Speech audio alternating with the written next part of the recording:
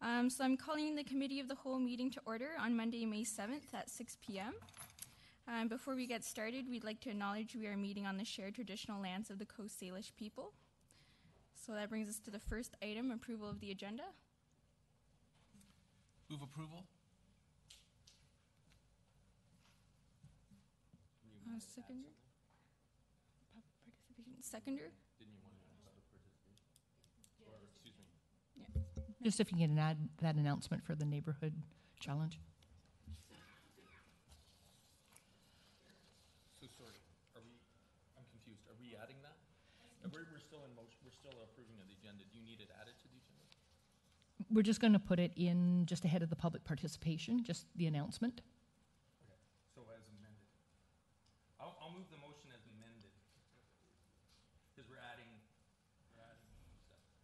We have the Great Colwood Neighborhood Challenge to announce. So nobody's made a motion to amend, so... You did. Okay. Yep. Oh, okay. But we don't have a second. We don't need it for committee. That's All what we're those in thinking. favor? Opposed? Carried. Second, adoption of the minutes. We have one set of minutes. Committee of the Whole meeting from March 19th, 2018. Move adoption. Okay, all those in favor? Opposed? None? Carried. And we'll have the announcement. Sure thing. So we've had a number of entries. There was 24 neighborhood entries for the Great Colwood Neighborhood Challenge. This is all in support of Neighbourhood Day, which was actually on the weekend. We had a total of 24 neighborhoods, 1,700 votes, 4,300 visits to the contest, and 2 winners. So with the popular choice of Addy Road off of Kelly with 788 votes. And following that were 3 separate entries, all touting Wood End Place and Road for a total of 608. So each of those neighborhoods will win a block party prize pack with foods and treats and games and tables and signs and all that sort of thing. So staff will be contacting those that submitted those nominations and making arrangements. So stay tuned to what's going on in their neighborhood. Thank you. Okay, thank you. So that brings us to our third item, public participation. So this is your chance to give any feedback or comments. Please remember to state your name and address.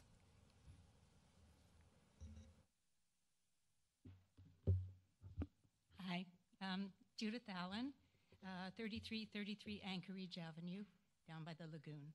I'm going to make this short because I know there's a lot of people who want to talk. And I'll probably read most of this because I don't like speaking in public. My main concern is the closure of Ocean Boulevard, the possibility, as I believe it would cause serious safety concerns for residents in the Lagoon area. It's just one of 2 ways out of the area, and there are emergency scenarios such as a fire, a gas leak, slope instability from an earthquake, which could make it impossible to exit the area up Machosen Roadway and leave residents stranded unnecessarily. We are told to have 2 ways out of our house in emergency, and the same applies to a neighborhood. In addition to safety concerns, closing Ocean Boulevard in the middle would limit access to the washrooms for half the beach area. Many motorists would simply drive around the sand dunes to avoid the gate, and the barrier could not be extended down to the beach because of damage from winter storms. Closing Ocean Boulevard at the bridge would bring excessive traffic down Lagoon and Millburn and be frustrating for both beach visitors and locals. There are easier and safer ways to reduce traffic and speeding. We need to decide whether we want to, 1, slow down traffic, or 2, reroute commuter traffic. They're 2 different matters. As to slowing down traffic, a simpler and cheaper solution that could be done quickly would be to put a couple of stop signs along both Millburn and Lagoon roads at the appropriate spots. In order to reroute commuter traffic, signs that said no right turn from 7 to 8:30 in the morning except for residents could be put on Machosen Road at both Hatley and Lagoon roads. This is done in many cities to protect residential areas from commuter traffic. Residents are issued stickers for their cars, allowing them access to their own streets. A similar sign could be put on Ocean Boulevard at Belmont for going the other way. Keys to these solutions is enforcement.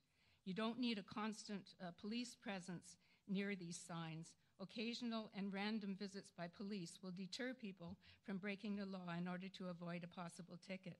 Surely it's possible to arrange something occasional with the RCMP because we're paying for the policing services. Thank you for your consideration.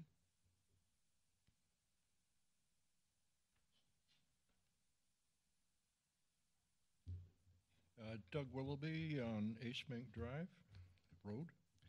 I pretty much have to agree with what Judith has said about the blocking of Ocean Boulevard does present a lot of problems. In addition, the lack of police presence and patrolling is significant.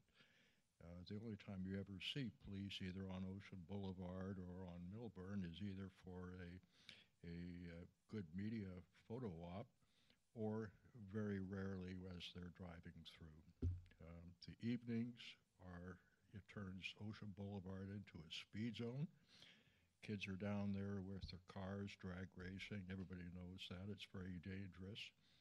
Driving on Milburn, I've been passed numerous times during the day.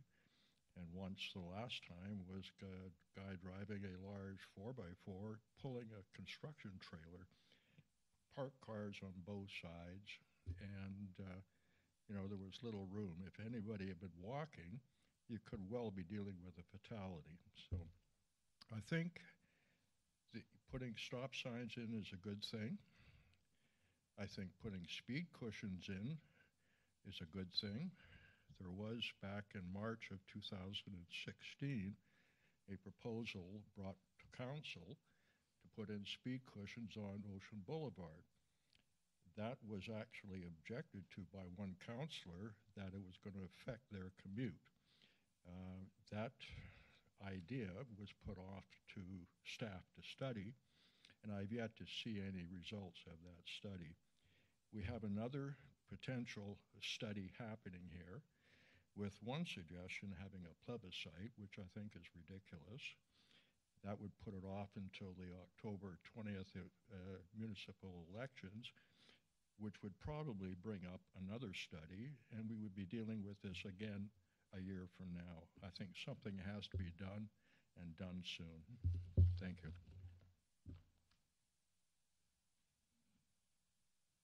Hi, my name is Al Martin at 301 Milburn, and I live actually at Milburn Drive in Hatley, right on the corner. One of the options I think you should be done is, because of that hill going up Hatley, there's a blind hillside at the top. In the corner at Hatley and Milburn, roughly every year, 4 cars hit my stone wall. Yesterday afternoon, nice sunny day, guy came around the corner, there's a little ditch in front of my house, boom, into the ditch. It should be blocked off right up at the top, so as you swing, as you come in, I forget the name of the road, I think it's Hatley comes around the whole thing. There's a new subdivision that's been built. It should be a circle there. It should be a blocked off so only residential traffic can go up Hatley, which would stop everybody coming up Milburn, because they would only go up Lagoon Road. And like the gentleman said here, you put speed bumps along Ocean Boulevard. Every 50 feet or 60 feet, that's going to slow people right down. Case closed, because you can't put a speed bump on a hill. Because if you hit a speed bump at too high a speed, you're going airborne. Then you become a danger. So simple, that would slow down the traffic from commuting. Because I can tell you right now, if you put one of those counters in front of my house, on the average morning commute, there's probably 300 cars, 400 cars that go by my corner. And I'm amazed there hasn't been a major accident there at that corner. Especially with people, weekends, people are biking up that hill. They're walking up that hill. Cars are coming down too steep down that steep hill. So that's what I think you should do. Thank you.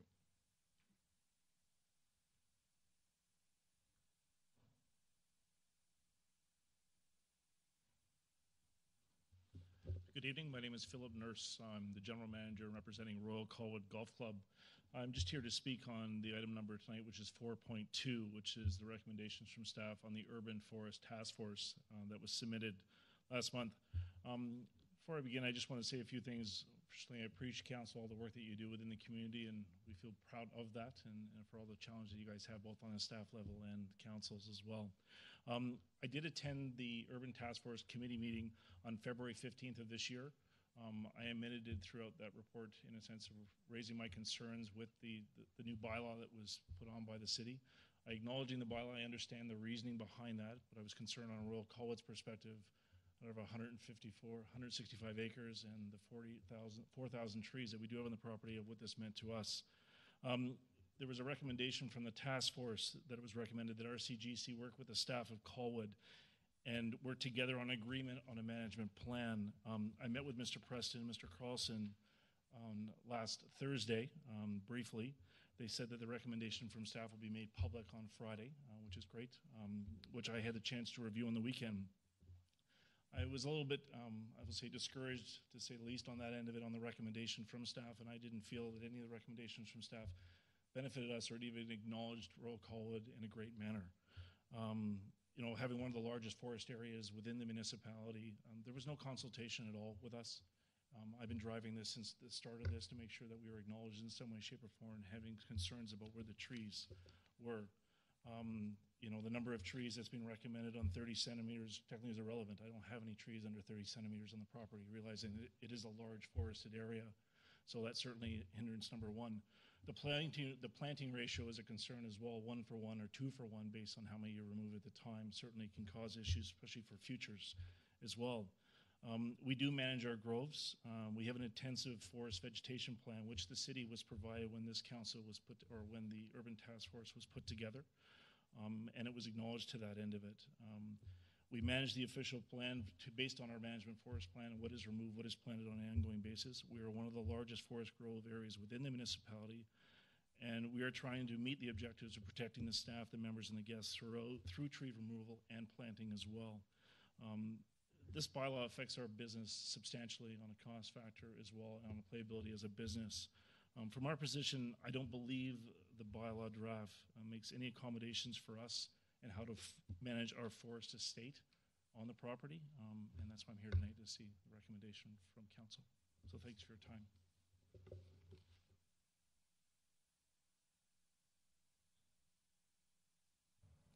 Was there anyone else who wanted to speak?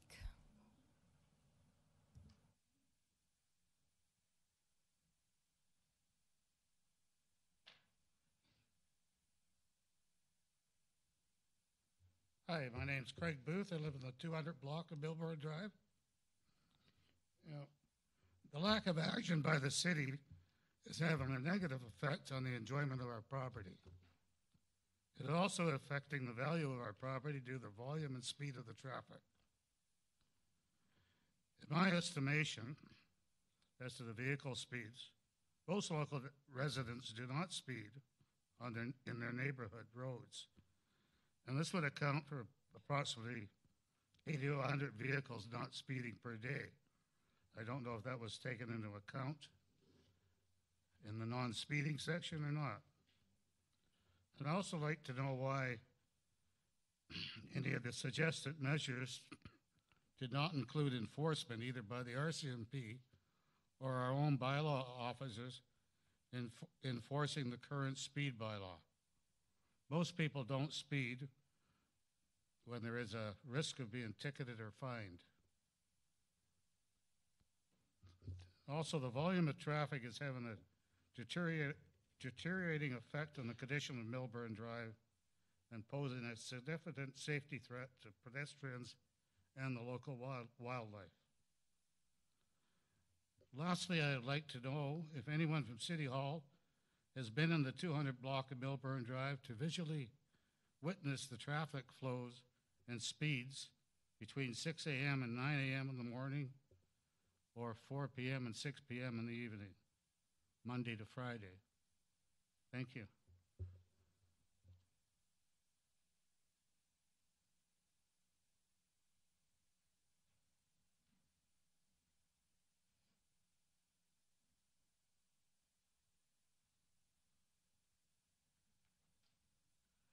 My name is Jerry Malota.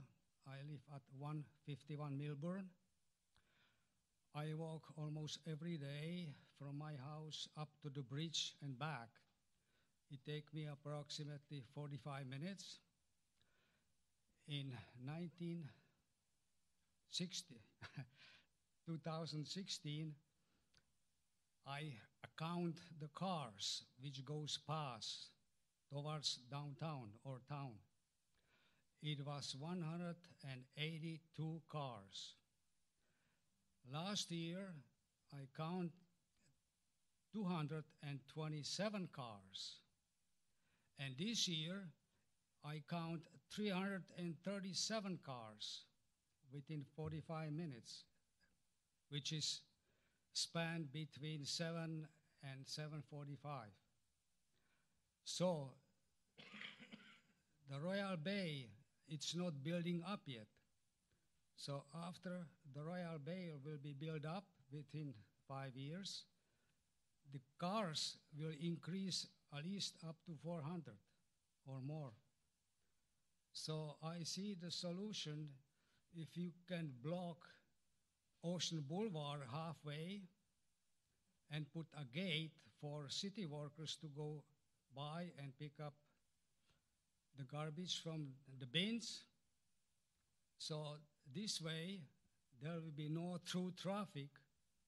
That means there will be no speeding on Melbourne, there will be no speeding on Ocean Boulevard, and no speeding on Lagoon Road. So I would suggest that the council would take that in consideration and look a little bit further years. Thank you.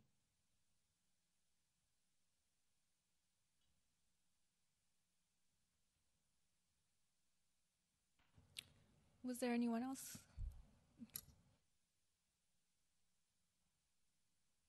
Good evening.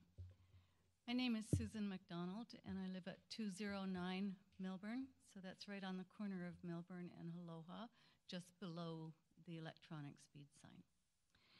So the first thing I'd like to point out, just something that kind of got under my skin a little.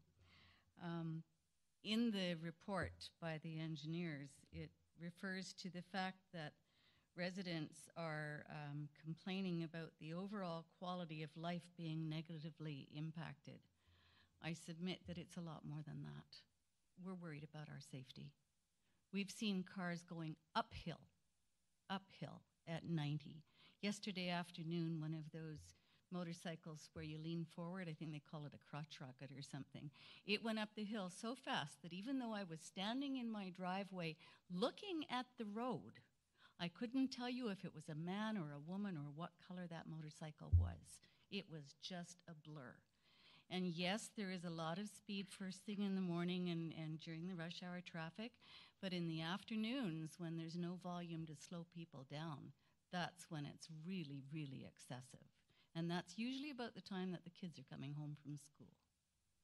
Anyway, going forward from that, I recognize that this council has inherited the problems that have come from short-sighted planning of other councils. And you're stuck with it. It's too bad. You're kind of between a rock and a hard place. And I urge you to look carefully at the root of the cause. Maybe I'm wrong, but I think one of the major roots of the cause is Machosen Road. As an artery, it's a dismal failure. It has bottlenecks and speed zones and schools, and it's narrow, and people don't want to go that way, so they come down through our neighborhood. If you divert them from our neighborhood, you then have all that traffic going through there, and I know it's a problem the way it is without the extra traffic.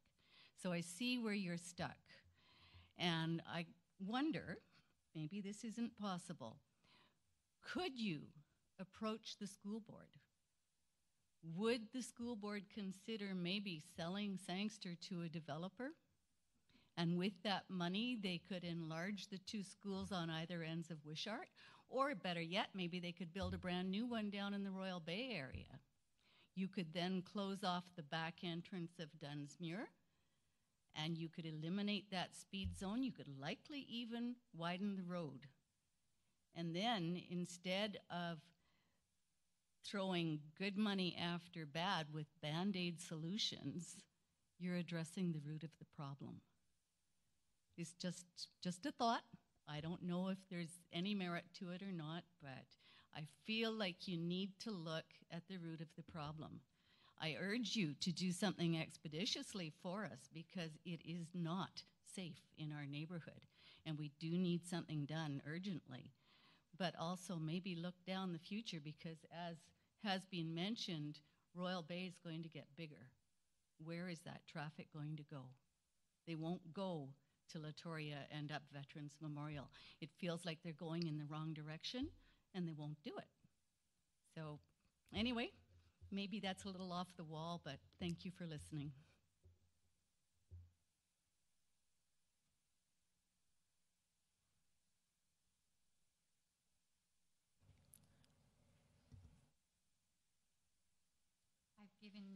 I'm sorry, Beth Mitchell, 3504 Aloha. I've given each of you a letter concerning my concerns and actually some suggestions for some pretty cheap and quick fixes.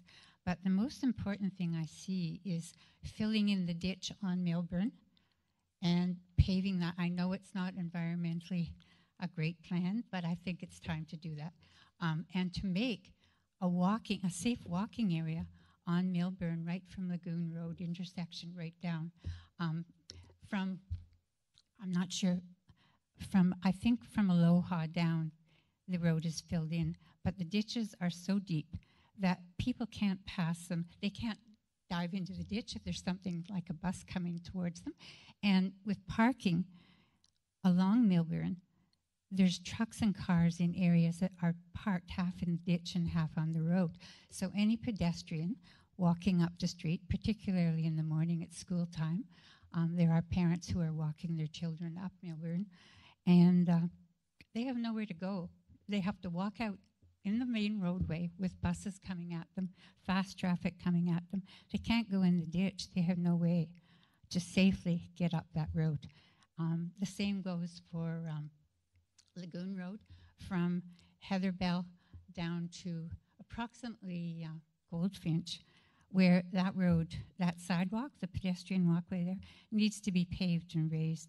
Every day, there are school groups going down there, particularly this time of year, and particularly the environmental kindergarten kids.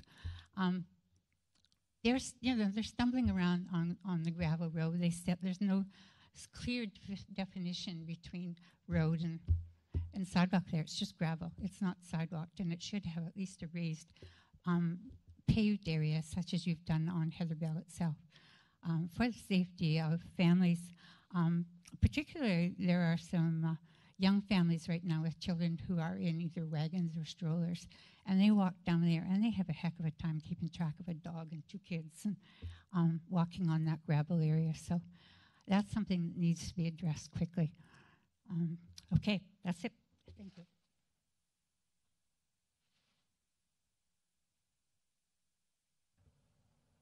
Did anyone else have comments?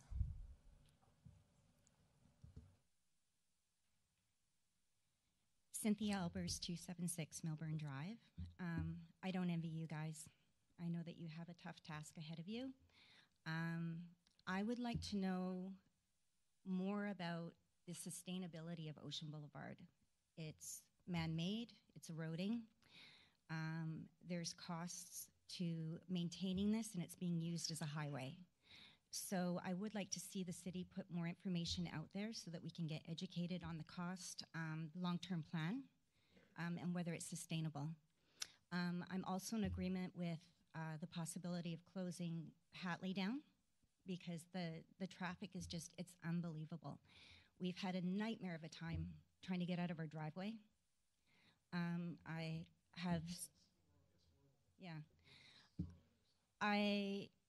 I have already said to Councillor Day and Councillor Nault that we've had horns blown at us, we've had hand gestures, just trying to get out of our driveway in the morning. It's not safe. So I thank you for your consideration, and I hope that we can get some more information on the sustainability of Ocean Boulevard.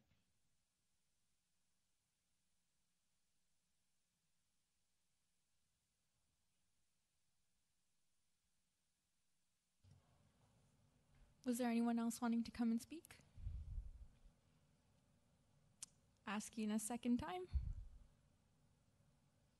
Nope. Okay, that is the end of public participation. Thank you everyone for your comments. So that brings us next to old business. So we have 4.1, report from the Director of Engineer and Public Works regarding the traffic calming options for the Lagoon neighborhood. Thank you to both committee and residents through the chair. The committee and audience has before them a report that outlines an overview of the data obtained by the speed reader boards located on Lagoon Road and Milburn Drive, and the conundrum facing council, residents, and staff with regard to effective calming measures to mitigate cut-through traffic volume speeds in the Lagoon neighborhood. There is definitely no easy fix, and any successful calming measures will have a corresponding trade-off. And that corresponding trade-off may likely impact residents in a far more wide-ranging area than the Lagoon neighborhood. If I may, I would like to step everyone present through the 11 scenarios that are located in the report, noted as attachment A, to help everyone visualize on the map what we did think about when we brought forward this report.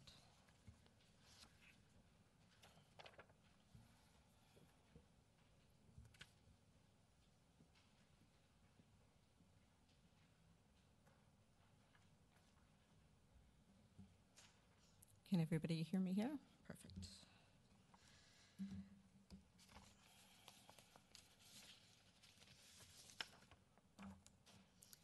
So I think one of the, I'll go through neighborhood by neighborhood, not neighborhood by neighborhood, road by road, my apologies.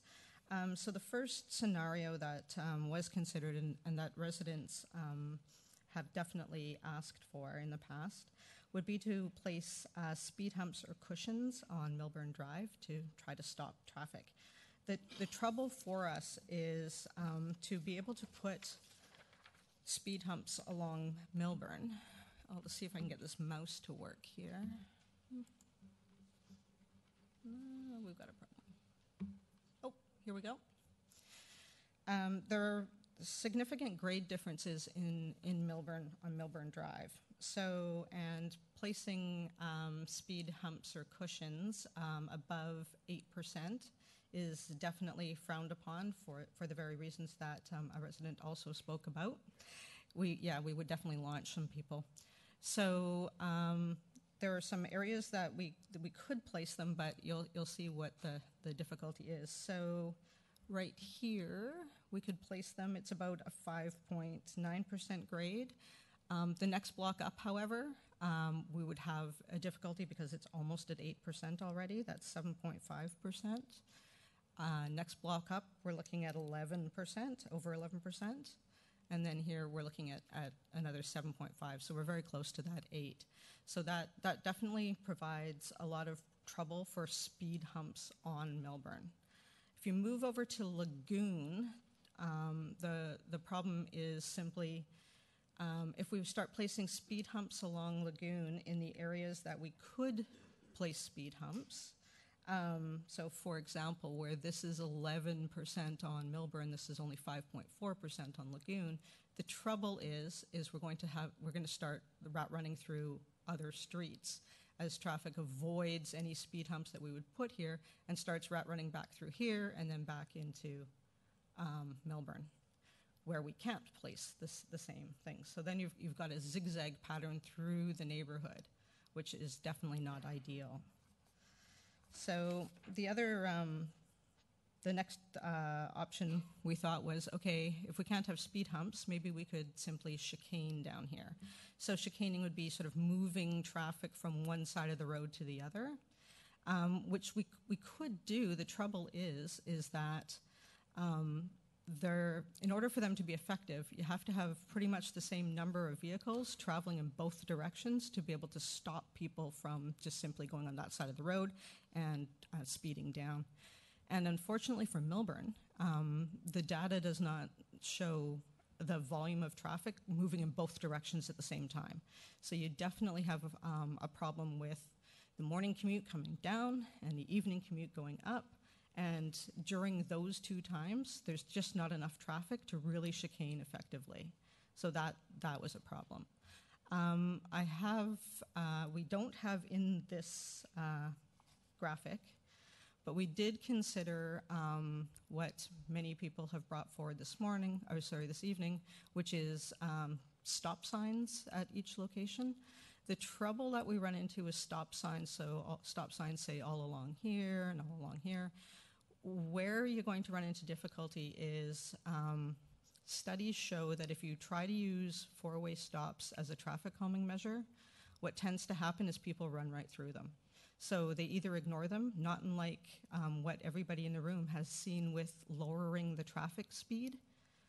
If people don't want to obey a sign, they tend not to.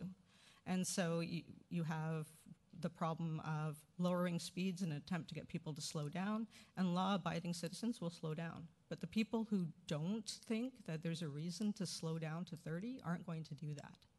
And the same problem goes with signs. So studies have shown that if you're trying to use 4-way stops for traffic calming, what happens is about 50% of people will do the California-style stop, so they're not really stopping, they're just kind of going up to it, slowing down maybe.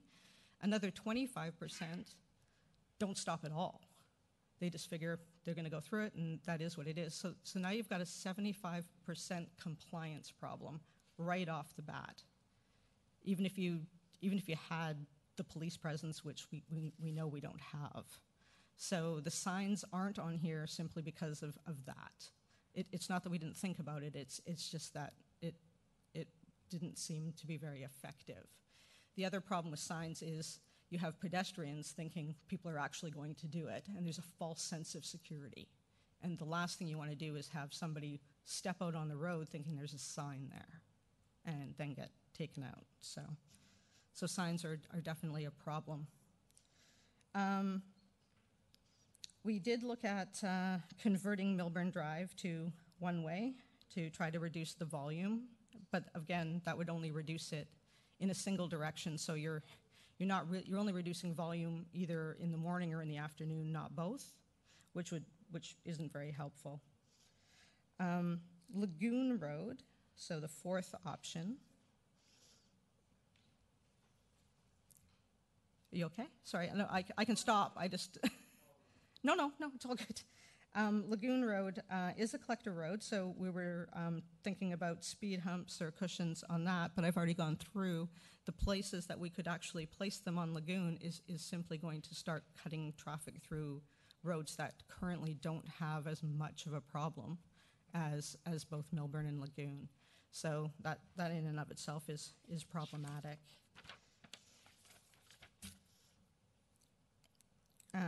And we looked at chicanes as well for Lagoon Road. So chicanes may be effective on Lagoon because there is actually quite a number of vehicles going in both directions. The trouble is we're just going to push everything off on side streets once again to Milburn. So it's not helping the neighborhood, it's just moving traffic from one location to the other. And that's not going to help overall. It's only going to help on the parts that it helps on. So that is pretty tricky for us. We could construct a traffic circle on Lagoon Road at Aloha Avenue. It's nice, big, wide there. The trouble is it's not going to stop anybody from racing up from that or down to it. It'll simply just be there. It also could push, again, traffic onto those side streets that come out and back again onto Milburn, which is not ideal.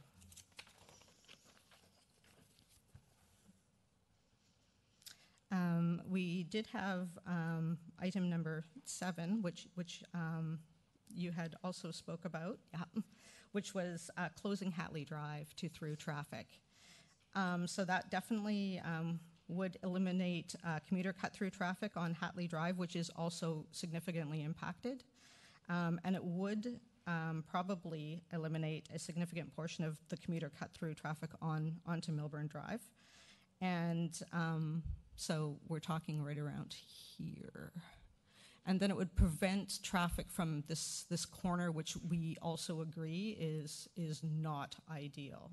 So then what would happen is you wouldn't have people zipping along here, using this as a cut-through route, and then this ending up on this really kind of nasty corner right here.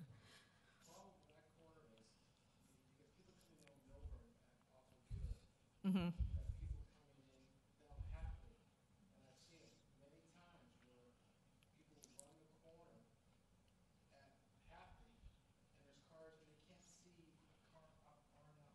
Up here. If there's any cars parked on the side of the road, you can't see around them. So there's like near misses now because there's a new sidewalk across the street from there because there was a new house built. And one of the requirements. Sorry, excuse me. If you have a comment, that's great, but you do need to use the mic. Oh, okay. Thank you. Sorry. Anyway, now because there's a couple sidewalks there, like Milburn is crazy. Like you've got 50 feet of sidewalk, and then you got ditch, and then you got another 20 feet. So with the sidewalk there, cars are now parked. It's even more narrow. There's a funnel there, and that corner at Hatley and at Milburn, Right here. I can say, during the rush hour, it's crazy there. It's just both sides between like 7 and actually 6 o'clock until about 9:30. It's nuts, and between about 4 o'clock until 6 o'clock, it's crazy there. Weekends, it's worse because, in other ways, is because you have a lot of people biking in that area. It's a great place to bike. And come around that corner, and you got cars almost hitting bikes every weekend in the summertime.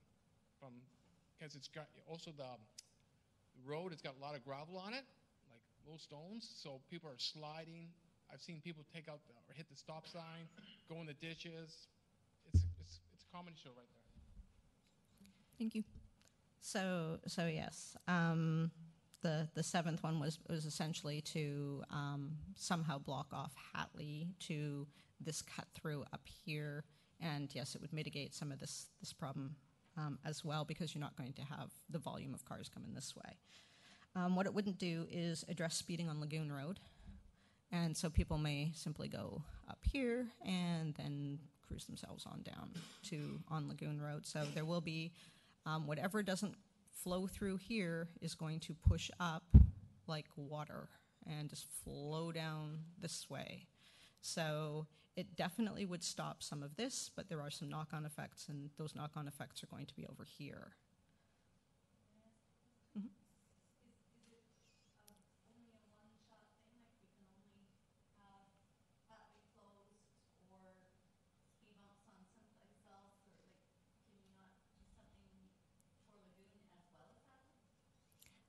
Yes, but if I'm just going to go through all the options first, and then we can talk about how perhaps we can do multiple things. But yes, we could do something here and then something here. But the trouble is that again, all of these things that we could do along here are still going to push things over here. So we're still going to have a volume problem no matter what we do with these ones so far. We're also going to potentially add traffic to these streets, which currently don't have the big issues that these through streets do. So yes, we can look at multiple areas, but it's still going to affect the whole. Sorry, just for everyone, if we could just let Nikki finish her report, please, and I would be happy to give you an opportunity at the end for your comments or questions. Thank you. Thank you. So the other thing that we considered was converting to a one-way route this Hatley along here. So instead of traffic being two-way, from here this way, it would be one-way traffic, which would eliminate a lot of this and then potentially help this corner as well. Again, it doesn't address speeding on Lagoon Road. It definitely would, both of those things would prevent people who normally would be living on say here and anywhere along here from taking a nice, easy route to the beach as well, and because it is their way of getting there as well. So anybody living here who wanted to go to the beach with a vehicle would come up. So it would be a bit of a trade-off there.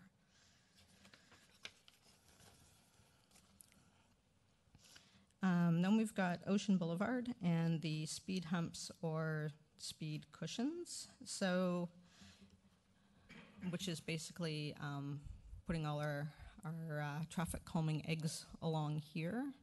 So a couple of things that would be problematic. If we only put things here, we're not dealing with the cut through that comes here. We're not dealing with the cut through and speeding once commuters get past this point. So it could inadvertently increase speeds coming down because you're trying to make up for lost time as you go across here, because you know that that's going to be slower. So there could well be some unintended consequences there where people speed more, which definitely isn't ideal, and that would be on both of these routes. The other problem is if we put speed humps or bumps or cushions along here, anybody who's trying to park is going to have to navigate around those bumps as well, because we have to have them over far enough that people don't just go around them, in which case we'd have to extend them into where people now park. Otherwise, they're just going to go right around those. So that would be problematic. The other thing is to put a permanent series of speed humps along here. We would have to dig into the ground here, so there would be some archaeological concerns that we would have to address. I mean, they're not insurmountable, but they do take time. And we're not entirely certain that simply putting speed humps along here is going to address the bigger issue up here. So that is a bit of a conundrum. And then we get to the sort of closing of this. And that would be either at the Lagoon, Esquimalt Lagoon Bridge, which has been closed in the past temporarily, or it would be sort of midway. So the midway point was discussed and thought about, because at least if we closed Ocean Boulevard here to through traffic, you eliminate the cut through here off the bat because there's nowhere to go. Everybody who's cutting through is trying to get to here. So that would stop cut through, and it will stop people who are speeding from outside the neighborhood to here. And if there's nowhere to go besides the beach, then that's really the only destination going this way. The reason that we were thinking the midway point is if you come from the other direction to the beach, which is, it's an amenity and it's a local attraction, at least people could also come through to the beach from the other direction and be able to park, be able to enjoy the amenity that's over here. So that was the main premise behind closing or having some kind of obstruction here.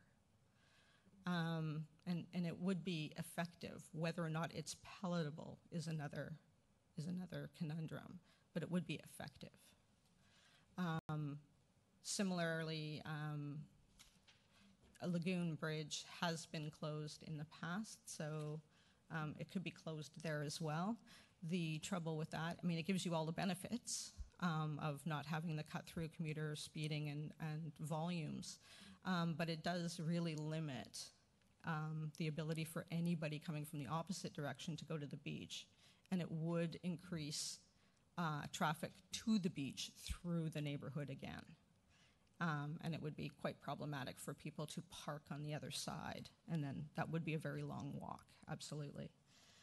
And the last one that's in the attachment is, sorry, I'll just catch up with my slides here, would be to convert Ocean Boulevard to one-way going this way. That will be problematic in the opposite direction, so it doesn't really solve that afternoon rush coming up this way. But it does allow people to come home that way if they live in this neighborhood.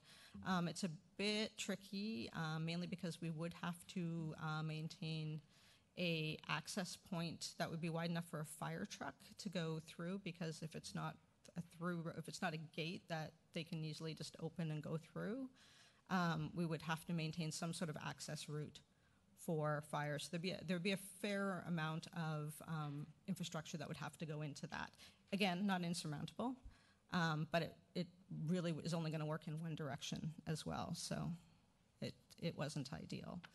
So at the end of the day, that's how we got to the, maybe not palatable, but the most effective way to deal with cut-through traffic and volume, still recognize that people want to come to the beach, and it is a destination, would be to somehow block a through traffic midway point. Thank you. Great, thank you, Nikki. So before we bring this back to committee, I will give the public a chance to have or ask some questions or comments. Please remember to use the mic, and you still need to state your name and address, please. Yeah, Doug Willoughby. I think blocking off Hatley or restricting traffic off of Machosen Road at certain times, except for residents, is a good way to start. That's going to make people go down Lagoon Road rather than going down Hatley and on to Millburn. I think if you restrict the water flow as it is, more people are just going to say, I'm just going to go along Machosen to Souk Road and get into that flow. Putting some speed cushions or something on Lagoon will further slow them down, and it'll discourage at least a few people. We have somebody who said that they're getting 300 cars within 45 minutes. I mean, that's getting a bit ridiculous down that area. I think there has to be something. Blocking off of, Ocean Boulevard, I don't know if that's a good idea because of the access for, fire, et cetera. I do think that increased policing of that, either by RCMP or by bylaw, is absolutely something that should be looked at. Thank you. Well, I hear a lot of what we can't do and what we can't do, and we can't do this and we can't do this.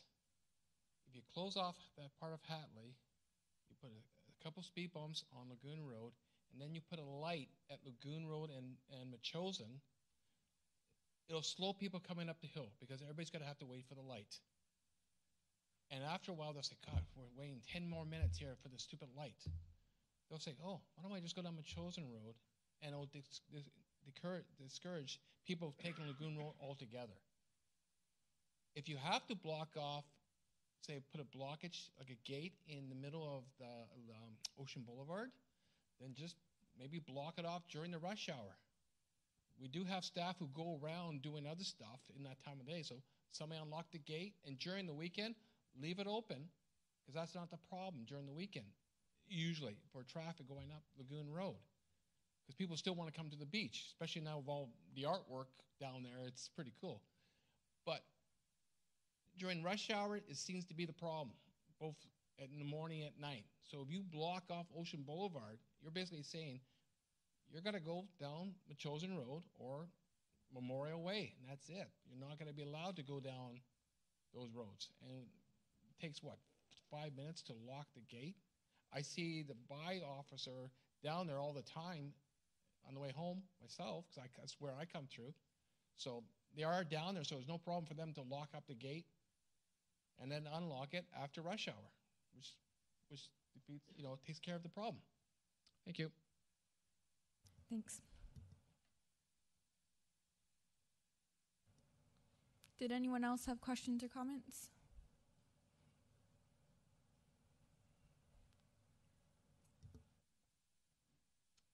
My name is Lee Cathcart, and I'm at 3322 Aloha. The issue that I always have is that people cut down Aloha, and I walk my dog there every morning, and they come whizzing around the corner, and it can be quite scary. So we walk at 5 a.m. now, which isn't super ideal for me. My wife and I are pretty nervous about blocking off Ocean Boulevard. We're local there, and part of the draw to our day is when we finish our work day is that we get to drive along the water and we get to see those mountains.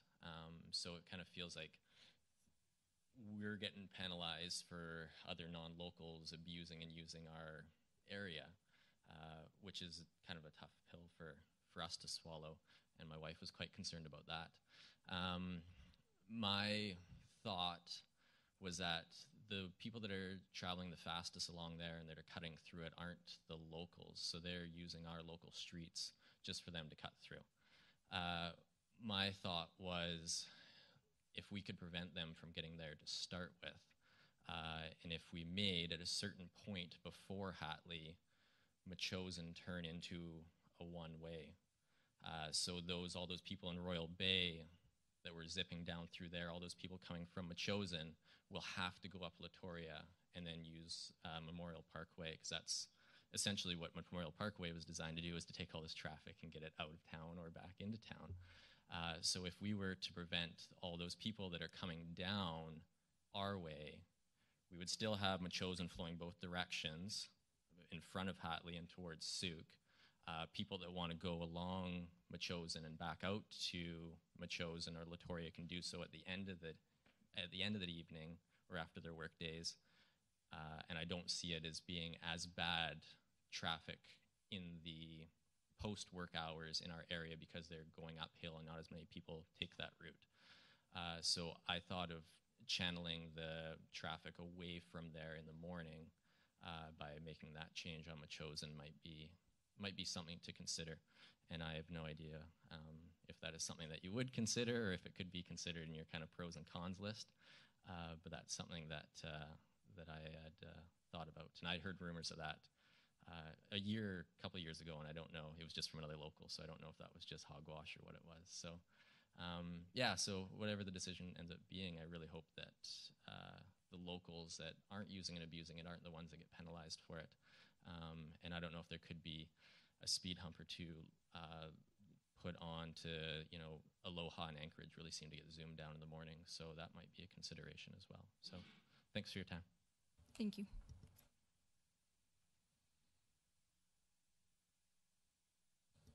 Was there anyone else? Judith Allen, 3333 Anchorage. One thing I don't understand is why we can't have any police presence in the area to patrol.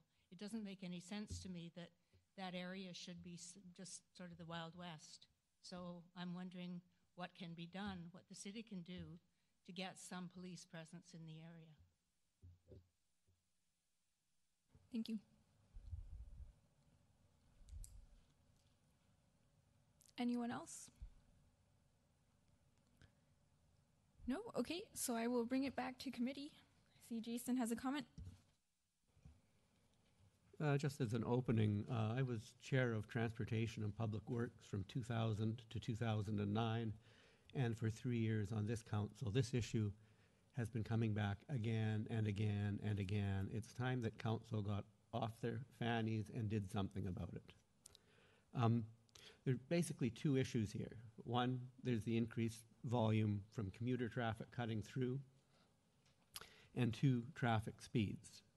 The problem is really one of enforcement. The city has asked again and again for the RCMP to have an increased presence in enforcing speeding throughout Colwood. I have not seen any response to those requests ever. I guess the option would be for Colwood to have their own police force, and we would be able to tell them where to enforce and when.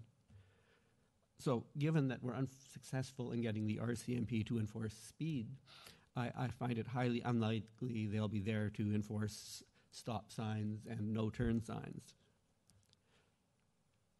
So my suggestion is kind of a middle ground. I would suggest closing Ocean Boulevard in the middle from 7 to 9 and 4 to 6. That would stop the commuter cut through entirely. Second issue is speeding, and as staff report says, putting speed humps on Milburn and all of the other streets is highly problematic due to the grade. I think we should push that, put them where they're needed, and people are going to slow down. Once they find out it's a hazard, they will slow down. The other thing is speeding along the lagoon itself, and that's always been a problem.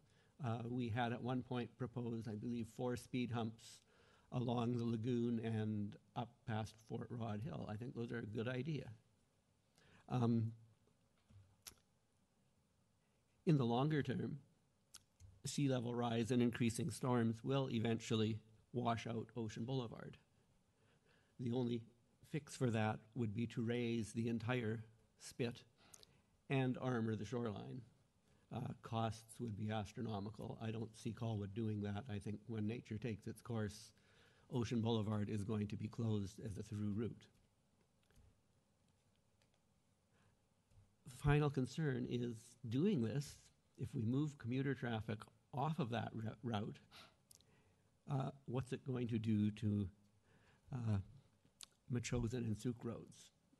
There's bottleneck from Souk, on Souk all the way from the rec center to the golf course or the cemetery right now.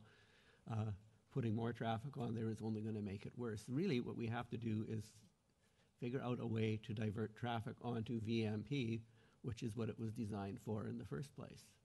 Put an idea out there. Why don't we block Machosen Road at Latoria during the rush hour?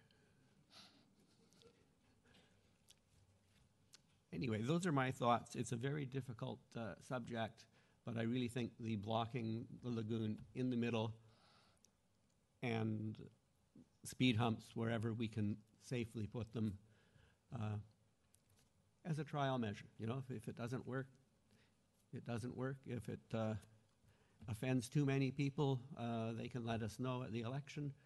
We could put a plebiscite question on the ballot saying, this is what we've done, do you like it or not?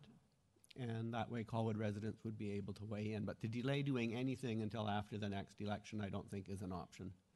So I would urge council to consider any of the viable options in front of you and suggest acting upon them. Thank you. Cynthia? Thank you. Few good suggestions from the public tonight. I really did hear the comments with regard to increasing the pedestrian safety. And for those of you who sent me emails, thank you very much. I tried very hard to reply to you, but I've had no end of internet difficulties and have not been able to get anything to go or arrive, it seems, in the last couple of days. But certainly addressing pedestrian safety for every neighborhood is important. And I've seen it not just in this neighborhood, but others, that cars, increasingly people are having suites and people are parking on the roadway, or maybe they just decide it's more convenient to park on the road. I have no idea. But when cars are parking loosely on the shoulders of the roads in areas where there's been no sidewalk installed, and even in some places they're parking where a sidewalk has kind of been established in front of Dunsmuir School is one example where people just pull up onto the curb and park kind of straddling the curb in that area, leaving absolutely nowhere for pedestrians to go.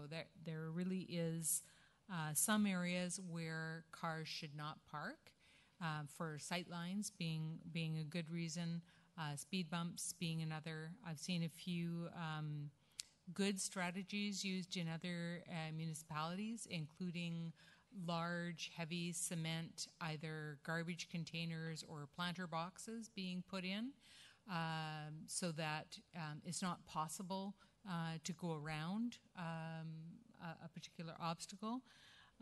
So those are all things that we could work towards in a plan, but we really do need a plan. And one of my big problems with our planning so far is that we're looking at a map of this little area. That's the neighborhood who's brought this forward, which I understand why, but the implications are much farther reaching, and I think we've all touched on that. One of my big concerns is Machosen Road, the intersection with Souk Road. If there's 4 cars that want to turn left to get over to VMP, nobody can turn right there. 4 cars. That's how many it takes to block the intersection. So we need to do something about having those 2 lanes at least so that people can get onto that road. But the number one reason why people are shortcutting in the mornings particularly, I would agree in the evenings people are less hurried. They're on their way home. They enjoy a beautiful, well, they're not all less hurried, but many of them are less hurried coming home, and they do enjoy that drive, as do a lot of people with disabilities. Really enjoy, they can't get out and do things. They enjoy coming. A number of our seniors bus tours come through Esquimalt Lagoon. It's quite a gem for so long as it lasts. I agree with Jason that we will not likely have it forever, but while we have it, I would hope that we could enjoy it. But I also think that we've got to address the implications. Not that long ago, we did our transportation master plan, and I was very disappointed that these types of issues were not what we talked about. You know, I feel like we're wrestling with a really big issue with a lot less resources than we've had before to look at our road network. And that's what we're talking about. And this has been long before I was on Colwood Council. We were wrestling with Ocean Boulevard and whether or not it really was an evacuation route for Colwood. And I think the Emergency Planning Committee would have something to say about that too. So here's my suggestions. I like the idea that we create a one-way road for Hatley to stop that shortcutting. So from Milburn to, or somewhere where it makes sense to make that designation. Just make it so that you don't go downhill, you go uphill. And no more morning commute coming down from there. And then in order to deal with the additional traffic on the lagoon, I think there are a lot more places on the lagoon that would accept speed bumps. And so we would need to install speed humps on Lagoon. I think that we would also need to slow traffic on Ocean Boulevard so that it isn't a shortcut. Like right now, seriously, if you were trying to get downtown, it is way faster to go by the Lagoon because you're missing all of the queued up traffic in front of Royal Roads University, all of the queued up traffic through Colwood Corners, and then, you know, you're back into the queue again. I mean, it's where do you want to join the queue? Because if you're going downtown, maybe you'll go through View Royal. It's a 2-lane road. If you're going on the highway, it's a 4-lane road.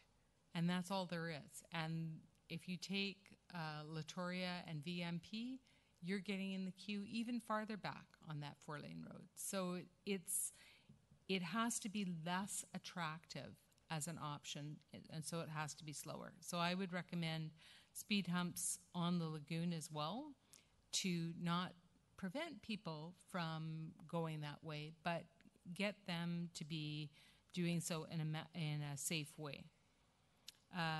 Pedestrian safety on Milburn, we need to eliminate some parking, add the path as was suggested, and perhaps consider a 4-way stop at Aloha. My experience in my neighborhood is the farther you are away from someone's destination, the more quickly they're willing to travel. So the people who live way at the end of the road will drive much quicker and then slow down progressively as they get closer to their destination. So longer roads, I think, will require more traffic calming. For the cut-through roads on, I can't read them right now, but the other two roads that connect between Millburn and Lagoon, they may also need speed bumps on them. And I can point to one example, the other end of Wishart Road here, another huge controversy before my time on council. Speed bumps were petitioned for, took a very long time to get them. They were installed because people were doing exactly the same thing, cutting through a residential neighborhood in order to beat traffic. And they've been very successful because they're just difficult enough, slow you down enough that it's not any faster. And that's what drives people to do that. I think we should plan for doing something about the traffic on Machosen, lengthening the right turn lane for now would be one solution that would at least not see it get completely shut down with traffic, and plan for a light at Lagoon and Machosen because that will probably be required. Even if we can get people to drive slower, we can't stop people from choosing to use an automobile. Hopefully transit will get better and other options will be out there, but right now that's not there. So those are all of the quick things that I could think of that I think are possible and certainly doable in a reasonable time frame to actually address the problem right now. And if we get it wrong, we'll have to fix it. It's, you know, I don't have a crystal ball, but I think we can do something.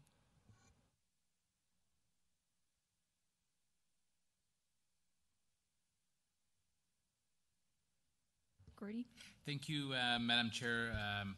My first observation is whatever we do on one street, we're going to have to do on the next. So if we plan on some improvement or some deterrent on Lagoon, it has to happen on Millburn. There's no doubt about it. And if anyone's familiar with the Tillicum Gorge area, you'll see Vincent Avenue, Walter Avenue. They had the exact same issue that the Lagoon neighborhood is currently experiencing, and that people are funneling during those through those roads and avoiding Obed onto Dysart, funneling further onto Cowper to get onto Admirals to make and then run onto the highway. And what Saanich has done is actually installed small, and it was temporary at first, and it's now more permanent. A traffic circle, a small one at an intersection, and then further up closer to Dysart, they installed speed humps. And they've only done that on Vincent and Walter, and have encouraged traffic to funnel onto Obed where it's more appropriate. For me, as a commuter, I used to use that route as a bit of a cut through, and certainly it's slowed me down.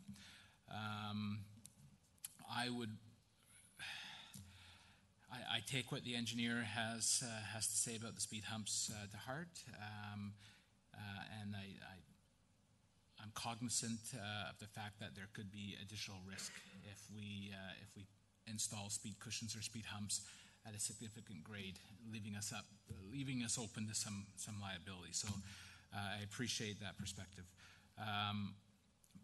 I'd also say that I don't think we need to build everything all at once. It's something that we can do incrementally to see how things work. So whether it's blocking Hatley and seeing what the downstream effect is on Millburn and Lagoon, and then moving from there to perhaps installing a traffic circle in strategic places on both Millburn and Lagoon, and seeing how that works, measure it, get some metrics, and then going from there. And I just will remind council and the public that years ago we did install a stop sign, four-way stop at Anchorage and Lagoon, because there was an issue 1 block away at Ocean Boulevard and Lagoon, where people were actually blowing the stop sign. And so the intent from the city from that perspective was at least to slow them down. Enforcement, I know we would love to have the RCMP or municipal enforcement in every corner of the city, 24 hours a day, but it ain't realistic. And we can have some strategic enforcement, certainly, but then it gets predictable, and it's a short-term fix. From my perspective, an engineering fix is more what's needed here. Personally, I understand the logic of blocking Ocean Boulevard during peak periods, but again, the downstream effect is huge. And that is, like it or not, that is a major commuter route. And what we need to do is manage the traffic and the impact on the neighborhood by slowing it down, not choking other parts of the municipality. And Metchosin Road and Souk Road would back up even further. And I would suggest that if that was the direction, then the city would want to make some more significant investment in infrastructure along Metchosin Road to make sure that pedestrians, cyclists, and drivers are safe, because the amenities right now and the infrastructure along that stretch of Colwood Road is poor. We've only started building sidewalks and lighting and stuff in strategic areas.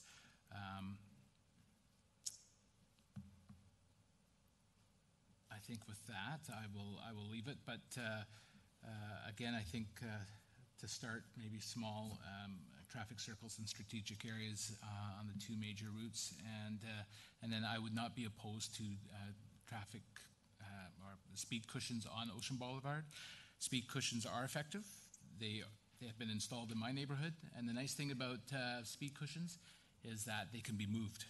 So if they are bolted into the asphalt, so if they don't work in one area, you just unbolt them and move them, as opposed to the speed humps on Wishart, which are they're permanent and not very flexible. So I agree with Jason, though.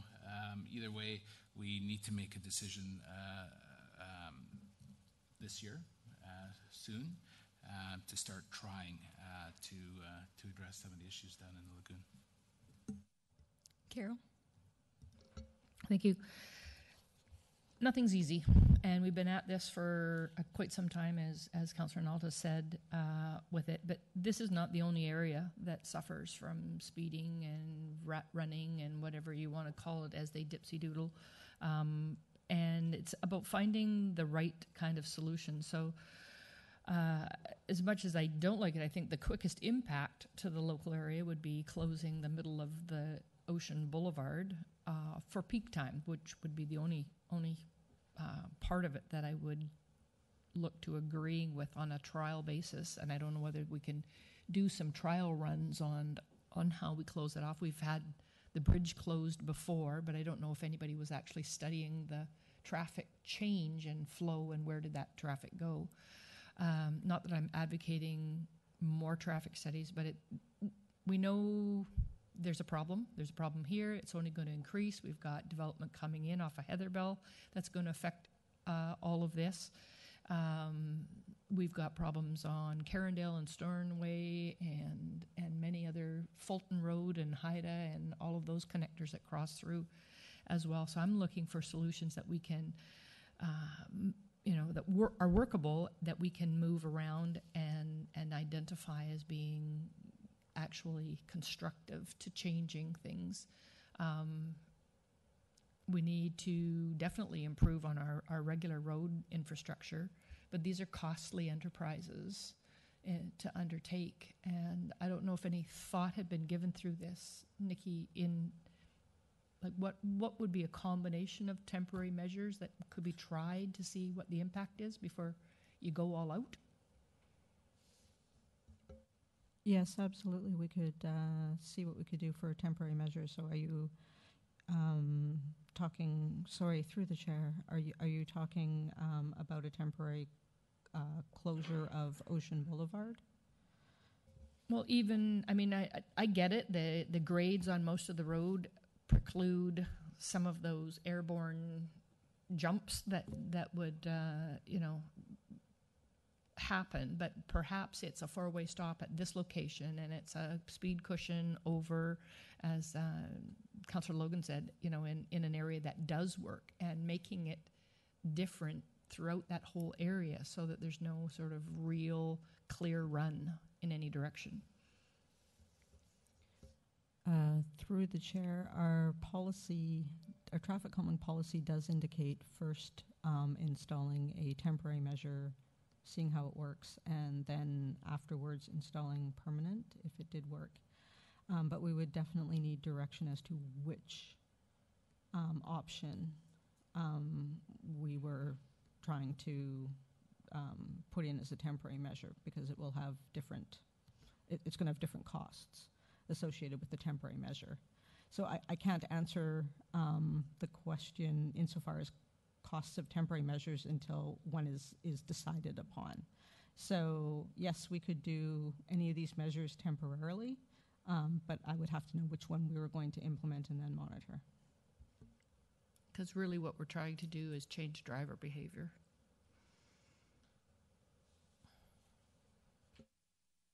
Rob? Thank you. So I live in the area, so I'm very familiar with the issues there. First thing that obviously the council needs to make a decision on is, are we attempting to slow down the traffic, or are we trying to eliminate it? And if we're planning on rerouting this traffic to someplace else, where's that traffic going? And what studies have been done to say that that traffic now being pushed to somewhere else is not just going to create a different problem? And so we're not actually addressing the problem, we're just moving it.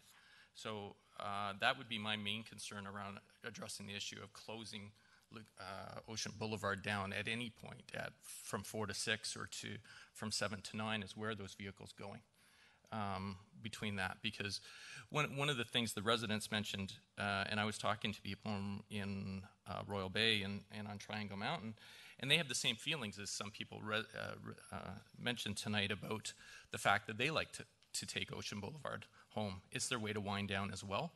And so it's not necessarily just addressing stopping it. I think we have to address how do we slow it down. And at least that's where I'm coming from with this. I've noticed on Ocean Boulevard that the traffic naturally slows down the busier it gets. You go down on a food truck Friday in the summer, and right at that corner and the traffic starts to back up, and it just naturally slows down because there's a lot of people there. You see the new artwork, and I've seen traffic naturally sort of slow down because it's a lot busier in that one little area of that. I'm not saying people don't still fly through it, but there's sort of that natural. And I think if we're able to encourage more and more use of Ocean Boulevard for recreational or for other reasons, that will have a natural tendency to slow down the traffic. To staff, have we ever looked at the option of a single light on Ocean Boulevard? And what I'm talking about is narrowing the road down from 2 lanes to 1 lane. And just like how you have a bridge where you have to stop, wait for the light to change halfway through, and then you rotate it, and then it's going to stop the traffic moving the other way. And then that way we still have the flow, but there's a natural slowdown right in the middle of Ocean Boulevard. Or are you just worried that will just become an acceleration after they get past that? Through the chair, we did look at how we could possibly have lights, as in stop-go. The trouble is there are a couple of troubles. One is Ocean Boulevard is very long, so where do you place it so that you can actually manage that queue? So it would be difficult to place along Ocean Boulevard a light that would be effective, simply because the distance is so long. The other issue I have, obviously, is Lagoon and sorry, I'm drawing a blank on the other road. Help me. What's the pink road right now? Milburn. Thank you. I went completely blank. And obviously, the issue is the steepness, right? And that's what we're dealing. And you can't. I mean, unfortunately, we can't regulate courtesy, right? And you know, if people are going to speed, they're going to speed, and how do we make them put their brakes on? That's really what it is, and how do we not make them hit their accelerator when they're going up? And that's the challenge that we have, and I guess I just have not heard a way that we do that effectively and efficiently yet. And I just don't know if there's another solution out there, because I don't necessarily believe that speed humps are going to, or speed cushions are going to be that effective. I probably would have leaned towards more stop signs, but I hear what the staff are saying, that stop signs are unrealistic. My concern is I just don't want to restrict this access to the rest of our community. Our rest of our community has every right to go down to the Lagoon as well. So how do we do that and still be respectful to this specific neighborhood? And that's where I'm struggling with right now. But I agree that we need to make a decision tonight. I don't think that this can go on. I'm not at a place right now where I know which decision that is. Anyone else from committee? Jason? As I said before, the one thing that does work is enforcement. When I was down in Mayan Riviera in Mexico, the main highway running north-south, every little town has what I would call a speed jump. If you hit that at the highway speed, you were airborne, and each one was manned by police officers with automatic rifles. Nobody sped through those towns. The other one, a little closer to home, I'm fortunate enough to live in Belmont Park. All of Belmont Park is a 30-kilometer-an-hour speed zone, and the military police are there on a regular basis ticketing people. It works. All of these other things are things we do because we can't get the enforcement we want. So I would add a further list to my wish list, and that's, once again, Colwood requests that RCMP speed enforcement be stepped up. We should communicate that this is a Colwood priority. And if they do not react on that, well, maybe we should start looking at a different police force, because I have never been happy with the RCMP's cavalier attitude to the municipalities they serve. And another note, we just got a note that we're going to lose a bunch of officers for the G7 summit. We don't know how many, for how long, but they won't be in the Western communities. They'll be watching out for terrorists. We won't pay for it, but we will be short-staffed for that time. So that's another thing I really worried about with the RCMP. So I will turn this back to committee, and maybe we can make one recommendation at a time and vote on them. Rob? Thank you. Sorry, I forgot. I have one more question just for staff before we move forward. Can you tell me, on Milburn and Lagoon, could we narrow the roads through sidewalks and not chicanes to slow those roads down? And I'm thinking, if we continue to narrow those roads, that will force traffic to slow down. Have we looked at that, or is that just too cost prohibitive?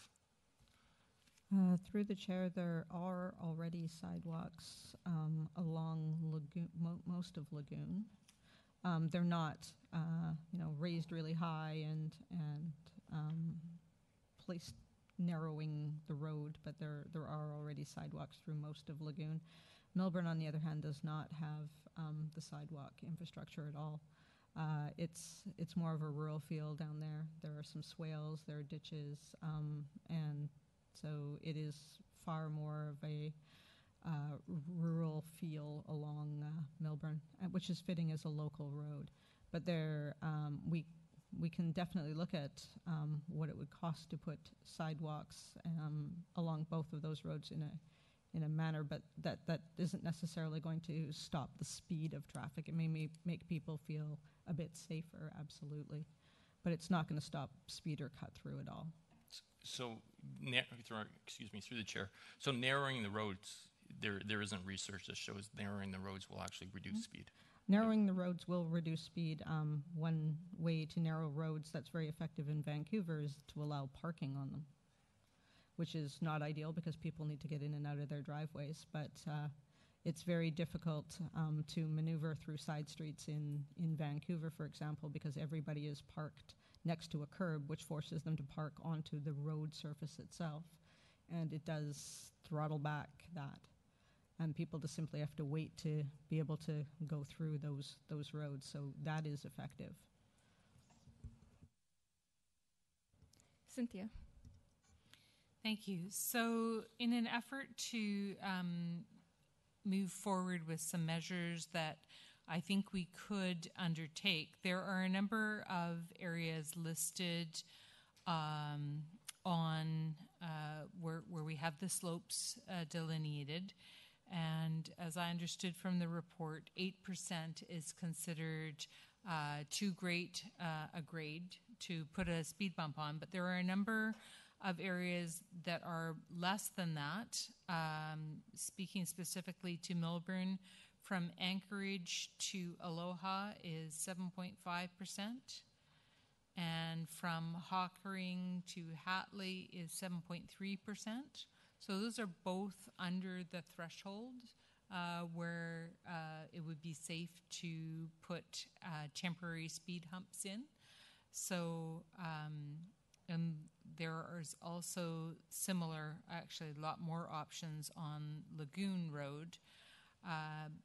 But I'd like to try to ensure that where there's some parity between the two roads, so where we slow the traffic on this road, they don't just deke over to the other road to avoid the speed bumps. So where we put speed bumps in on Millburn, I'm suggesting that we also put speed humps in on Lagoon so that we match them so that there isn't an ability to jump over to the other. So maybe the director of engineering can help me where she thinks they might be better. I don't think down right at the bottom is as much of a problem on Millburn. I think the problems are where the slopes are steeper and it's further up the hill. I'm sure there are problems at the bottom too, but for the purposes of our plan, which I believe the plan, from what I'm hearing around the table, is to slow people down. That's certainly my intention, is to get people to slow down. Yes, they can still take this route, but if they do take this route, it's going to be the scenic route, the scenic pedestrian-friendly route. So we could put it in Anchorage to Aloha and Hockering to Hatley. Now, the only question is whether that should be 2 in each location or 1 in each location. So between Hockering and Hatley, that brings us right up to that really problematic corner that we've been talking about, going up Hatley Drive. So in my estimation, I think maybe there needs to be 2, otherwise people only slow down for the speed bump and then keep going. And then, sorry, I'm having to flip back and forth to make sure I get it right. From Anchorage to Aloha is the next location. So that is an area where I think 2 would also be appropriate. So there would be 2 speed bumps in a 1-block space, 2 speed humps, and that would cause people to slow down significantly, and then do the same on the other side of the road. So I think it would be between Hockering and Aloha on Lagoon, and between Aloha and Anchorage on Lagoon. So with targeting all of that would be kind of 4 blocks that are significantly slowed down with 2 speed bumps in each block and 2 blocks on each road. So there would be 4 blocks. So that would be 8 speed humps in total.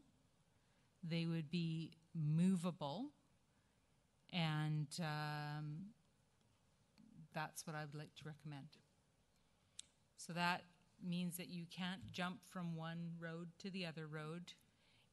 It may, in my opinion, require consideration of speed humps in the future on either Aloha or Anchorage if those roads become issues. But I think for a start, it is targeting those areas of the neighborhood who have come forward and asked for some help with something that if it doesn't work, we could change it. Or move them slightly.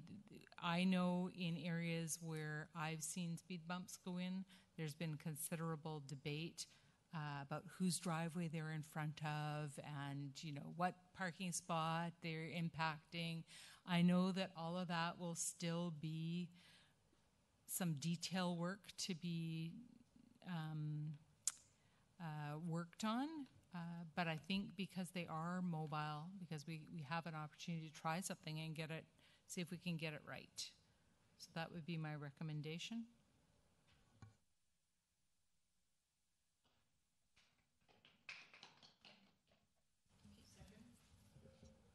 Okay, so second discussion.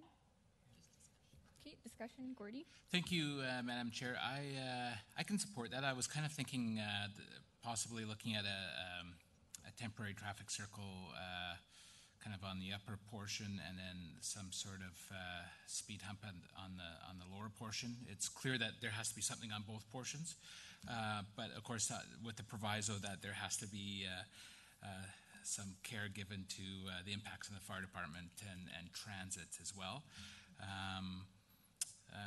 We will get. I would probably suggest that we phase in the installation of the speed cushions just to see how they are doing. Like we may only need 2 on each road if that's, and if it works, fantastic. If we need to have another one or move them, then we can. We will get complaints because I get them from the Sunridge Valley residents of the thump thump, thump thump, thump thump. They do work. And you will get some idiot that will fly over it anyways, but for the most part, they are effective, but you will get the thump thump, and we will hear about it. But I think if we don't try it, then we won't know their effectiveness. So, and they cost money, but overall, I think probably somewhat inexpensive, and we can reuse them as well if they don't work out. We look for another solution. So, thank you. Jason? Yeah, I can support that, but I will point out that the staff report says that excessive speeding is not the problem on Millburn. It doesn't meet the city criteria for excessive speeding.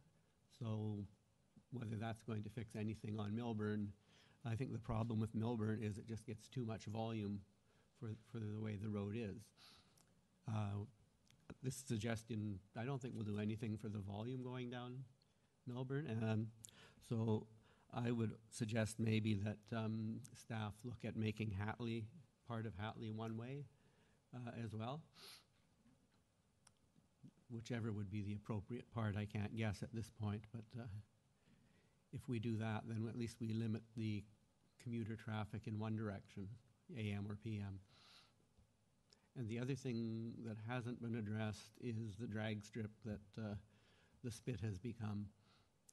I would like to see probably 4 speed humps, speed cushions, whatever we want to call them, be installed along the length of Ocean Boulevard on the spit. Because I can hear the cars roaring down there from my house at all hours of the night, and motorcycles as well. So it has become a drag strip. probably a temporary one, because I'm sure that road's going to be flooded within the next 10 years. So maybe we could vote on Councillor Day's suggestion, and then I will make a second motion. Any other discussion? Rob? Thank you. Actually, so I never even thought of this until Gordy just brought it up. So how do we address that issue? Because I can imagine there are going to be people on both Lagoon and Milburn in 2 months going, I'm going crazy because I'm hearing, as one resident said, 300 cars an hour going thud, thud, thud, thud over in front of their house and going, I can't deal with this 24 hours a day, 7 days a week. And that's, so I don't want to have one fix just to have 10 neighbors super upset in 2 months because there's a huge amount of noise being created by all this thud thud noise. And, you know, I would actually look to the audience as well. Between now and council, please reach out to council as well to tell us if you'd be comfortable having a speed bump in front of your house, recognizing that it goes thud thud thud thud. And if it does, then that's fantastic. And if you go, oh my goodness, I don't want that, then we need to hear that as well, because that's gonna be probably a determining factor between now and council.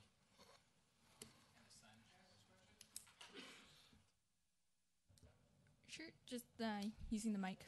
Okay. One thing is happening, I work in Sydney during the day, and in Sydney they've got a 30-kilometer for basically all Sydney down, you know, the residential area of Sydney. And that might be an option. Basically, you put a 30-kilometer speed limit all over the municipality, except for the main road, Suk Road and Machosen Road, which you might make it up to 50, but it's still 30, but make it 30 in all residential areas.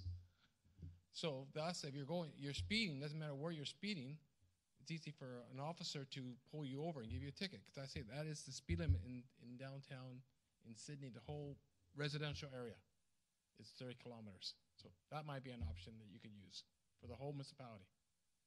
Thank you. Anyone else on committee? Staff?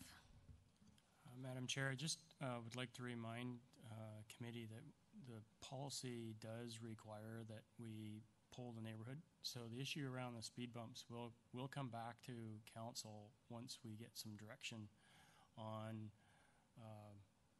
what the preferred approach is. So tonight was really for us to get some feedback on what do we do about Ocean Boulevard, and what's your preferred approach for Lagoon and Milburn, and I'm having a hard time reading this, Hatley, which I think we've heard, but we still do need to do the neighborhood polling, and that's where we'll find out who has a tolerance for, or an intolerance for, speed bumps.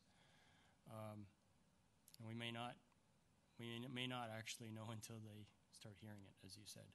But I just wanted to remind the committee that there is a process still. But given the data that we had reviewed, we realized we had a complex issue on our hands, and that's why we wanted to bring it back to committee for some discussion and some guidance. And I think we've got that with the motions.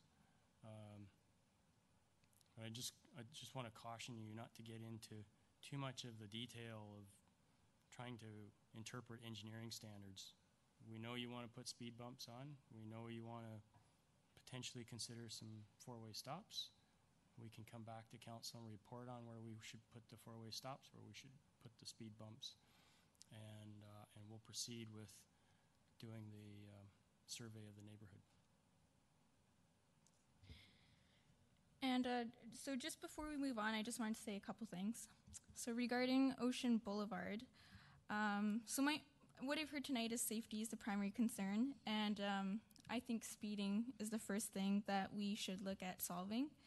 So with the Ocean Boulevard, I would be in favor of trying a trial period of closing during peak hours.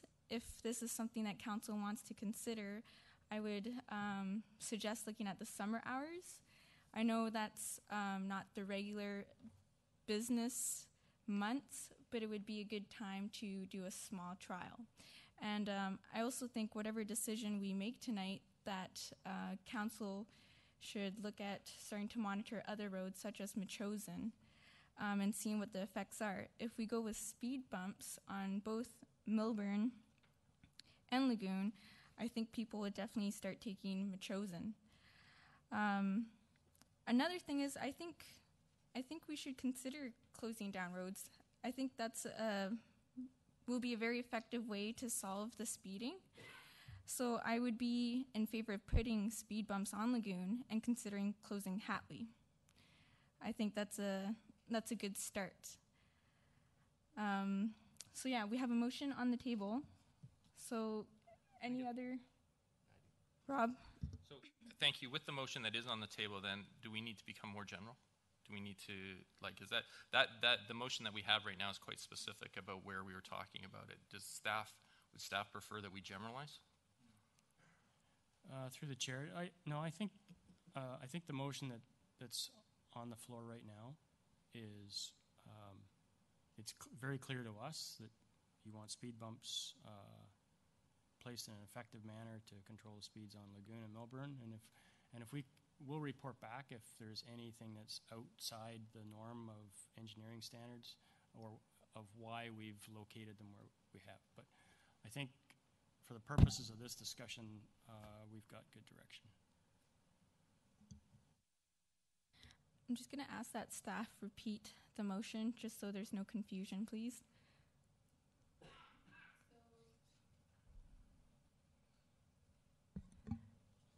That it be recommended that 2 speed cushions be placed on Anchorage to Aloha and Hockering to Hatley, and that 2 speed cushions be placed on Aloha and Anchorage on Lagoon and Hockering and Aloha on Lagoon. Cynthia, does that sound correct? Okay, so that being said, all those in favor? Opposed? Seeing none? Okay, so that motion is carried. Okay, Jason? I'd like to direct staff to investigate closing off Hatley, or at least making it a one-way street for all or part of it on a temporary basis, to see if that has any effect on the commuter traffic.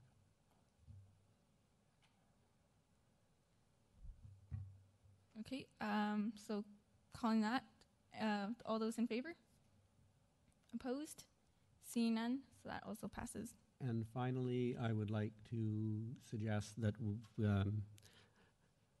we investigate putting 4 speed humps along the length of Ocean Boulevard on the spit. Okay, any questions? No? So call the question, all those in favor? Opposed? 1 opposed.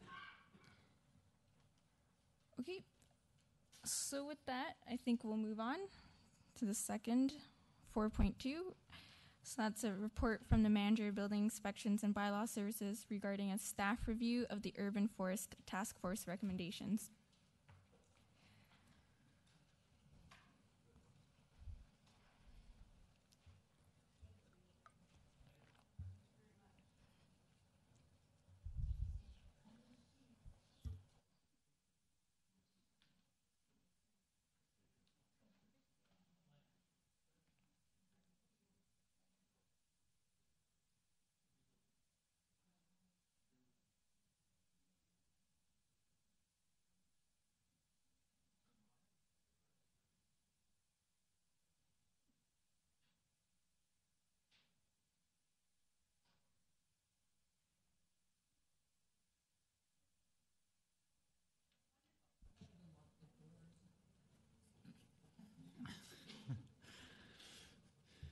Thank you, Madam Chair.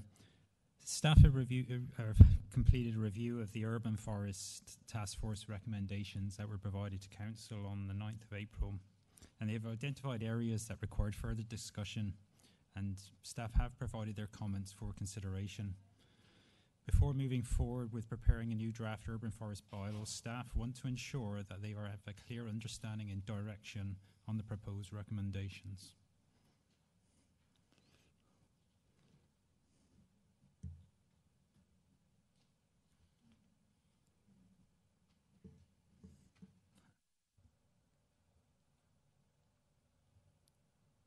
Great. Do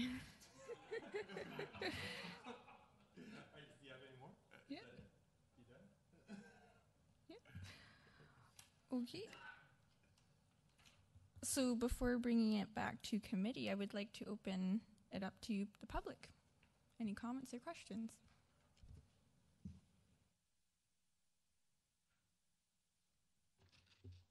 Good evening. So I'm actually doing two pieces. The chair of the task force, Rick Jeffries, who you all heard from when he did the presentation to council. Unfortunately, he's in Vancouver tonight, so he wasn't able to be here. He did send an email to the mayor, and so I know that she'll share that with the rest of you, but I did just want to kind of read it out so that everybody has a chance to hear what he said. So he says, I read the staff report going to committee of the whole. I'm disappointed on several fronts, the least of which is the abandonment of some principles the committee and citizens felt were important: affordability, simplicity, and balance between public and private rights. He mentions a few specifics. One is, by changing the definition of a protected tree to 30 centimetres dBH down from 60, it does mean many more permits will need to be issued, which is, Rick suggests, is a much greater burden on the taxpayer and on city resources. Second one he addresses is the need for an urban forest management plan. The staff report addresses what's already covered in OCP policies, but Rick is saying that's insufficient and notes that the foresters and arborists on the committee really thought that doing an urban forest management plan was common sense. And he suggests that you should think about reappointing the committee to make recommendations on what an urban forest management plan looks like and how it could be resourced. Security deposits.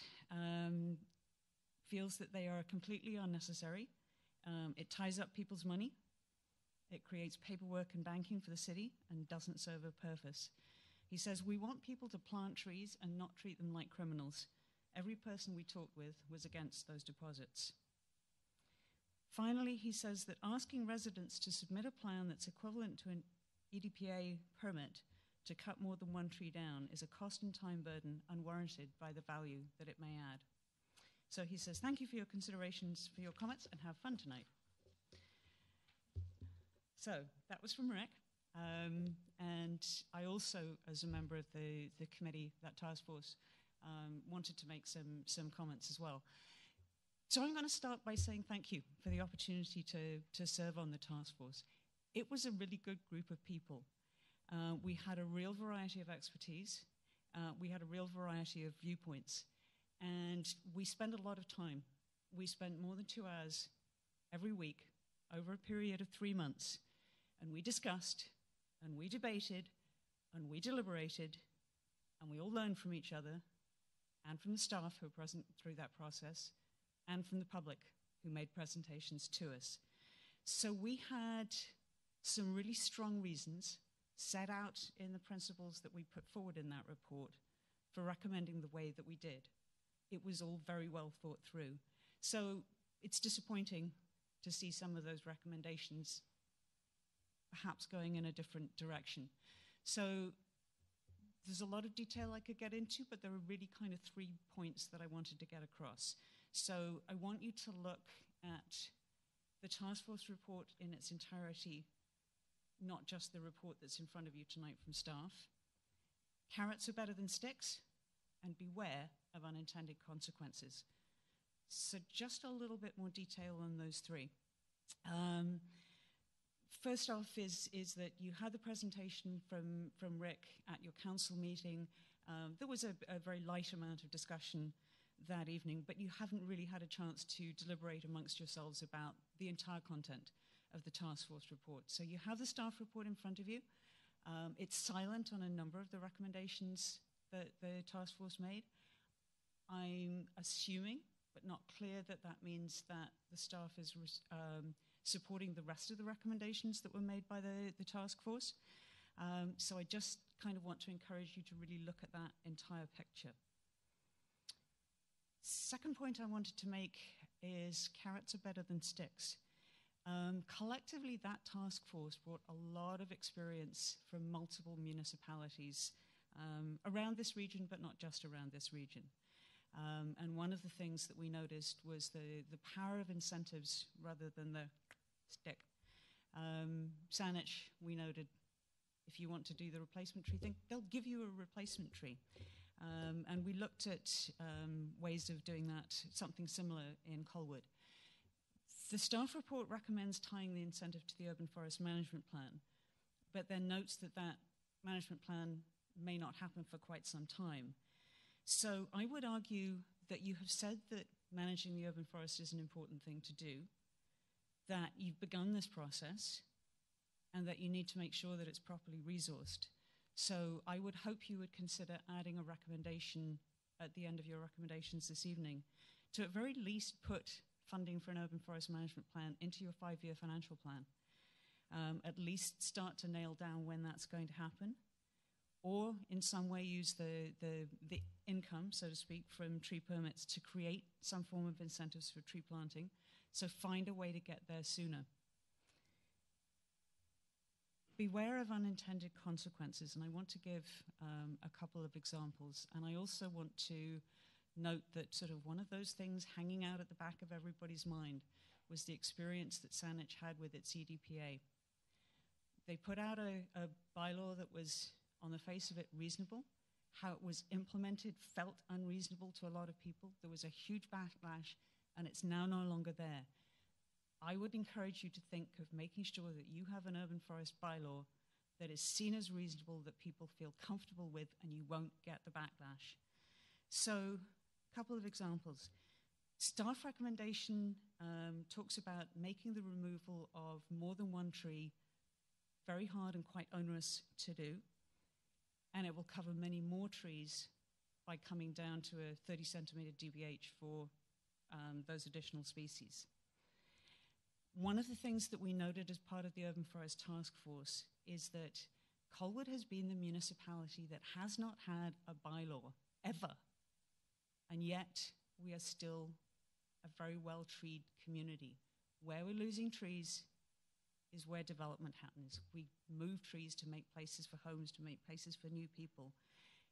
And where you're having that tree loss during land development, it's being done under a development permit process or some kind of development process. So it's kind of outside of this bylaw anyway. If people want to remove trees, they will find a way to get around it. This is kind of going back to your comment about cars and all the different ways they move. So, and this is not an unrealistic example. This is stuff that has happened in other municipalities. Let's say I've got a Douglas fir and it's getting bigger. And I know that it's going to be hard to cut that tree down. So what I'm going to do is I'm going to take my chainsaw and I'm going to cut that tree when it gets to 29 centimeters before it gets to be part of your permit process. People in other municipalities have found this is an issue. It's the kind of, so instead of kind of letting my tree get bigger, but I know it's okay because I know it's going to be a reasonable process to take that tree down. Now I'm taking the tree down sooner. You've got people removing smaller trees. Unintended consequence, possibly, number 2. Replacement trees and the security. The task force recommended that there was a possibility of replacement trees either on site or on city land. In other words, I take a tree down, I can choose to put my replacement tree on my own property, or if I decide that for whatever reason it's completely inappropriate, that tree is sitting on top of my septic tank and I really don't want it there, then I can choose to pay, in our case the suggested price was $250. I can pay the city that amount of money and the city will plant a tree of its own choosing on its own property. And there was no security for less than 5 trees. But, going with the staff recommendation, if I plan to remove 3 trees, instead of replacing them on site, I now have an incentive just to pay the city that kind of $250 trees to make it go away, because otherwise I'm paying 3 times that security. And there was a talk in the report about bringing that security level down, but it doesn't actually mention to what. But let's just throw out, for example, it's $1,000 a tree. That's all of a sudden $3,000 I've got to kick out of my pocket. Instead of $750 to make it go away, the city gets to plant the tree, and I get to, either I get to plant a tree on my property or not, depending on what I want, a nice shrub. So unintended consequence, it could discourage people from planting on their own property. So please respect that kind of holistic thinking that the task force did. Focus on incentives. Be careful of unintended consequences. Thank you. Thank you. Anyone else?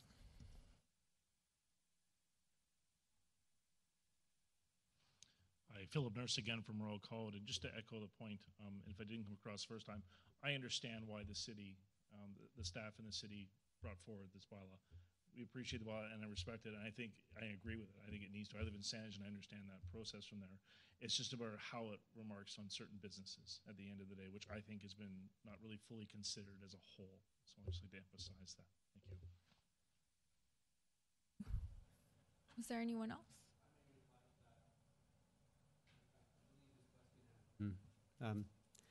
It's kind of misdirected. The recommendation is that where there is a tree management plan in place, that will govern the rules for tree management. So if the golf course has a tree management plan and it has been accepted by the city, that's the plan you work under. You don't work under the bylaw. Maybe there was a miscommunication on that, because that's not my interpretation when I read this through on how that is fully embedded. And I had foresters who wrote the document come back to me after the single staff recommendation, well, no, I'm as confused as you are. And that was my interpretation, and three other individuals that wrote the document going, I don't believe it's clear what they said here. And that's why I came tonight to the Okay. involved is that, but when I spoke to staff about that specifically, it was still a point going, well, if there's a tree recommendation in your document's quite substantial, it's heavy, saying if you're taking down that tree, we want to see the reference to that tree specifically and why it's coming down. And forest vegetation plans aren't necessarily done that we're going to take down number 3092 because of X, and here's the recommendation in the management plan.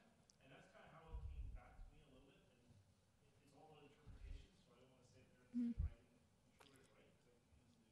Well, certainly that was the committee's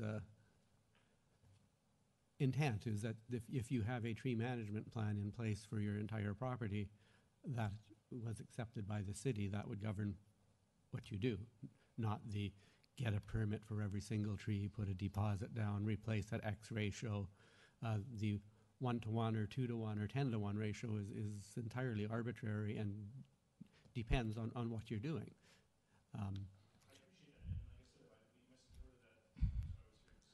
Yes. Yeah. Sorry, I hate to interrupt you, but you need to use the microphone. Okay. No, you just have to use the mic just because it's getting recorded.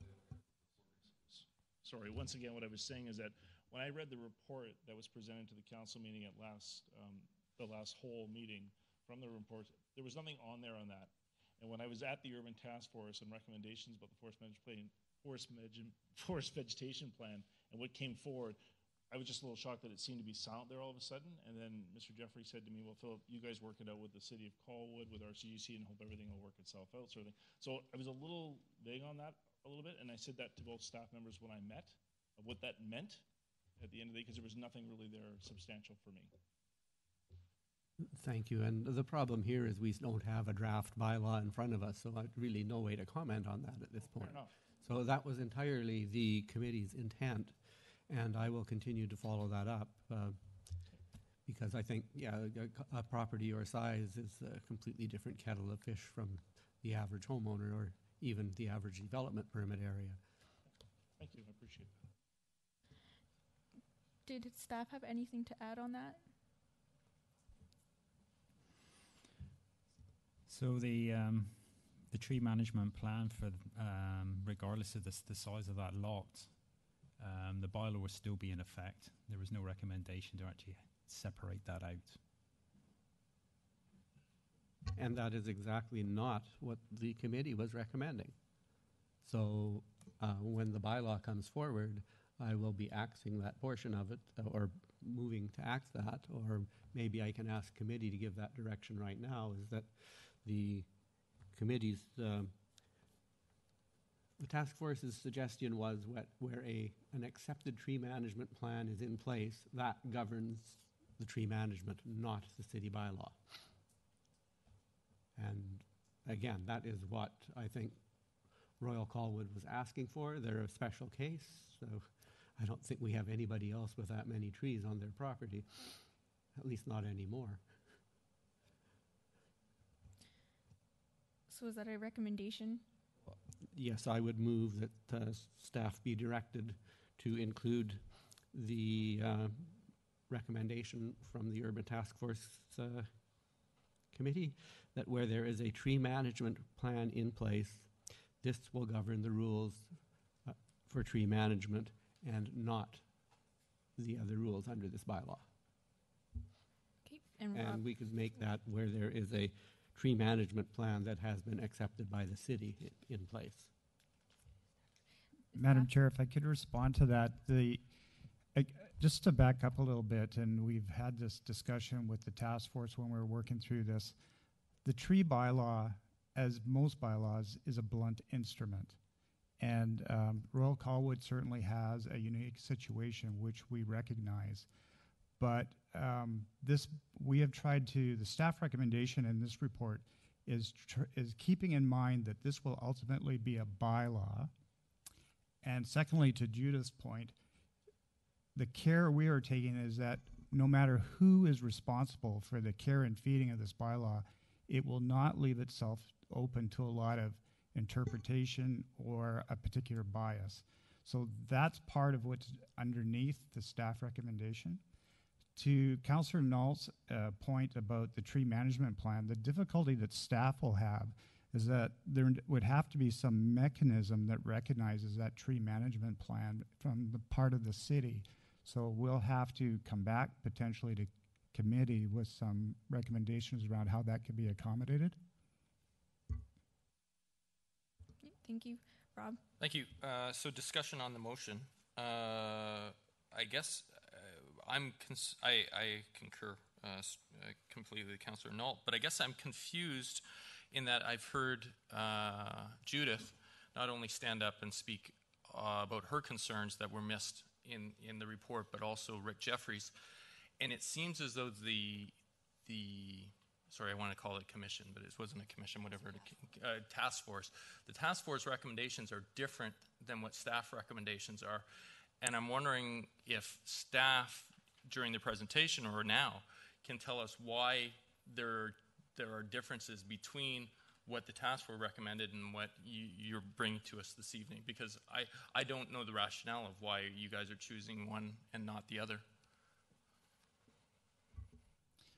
Through you, Madam Chair, the reason that staff on a number of cases in this report are recommending something different than the committee is back to what I was mentioning previously, is that we are looking at this through the lens of crafting a bylaw.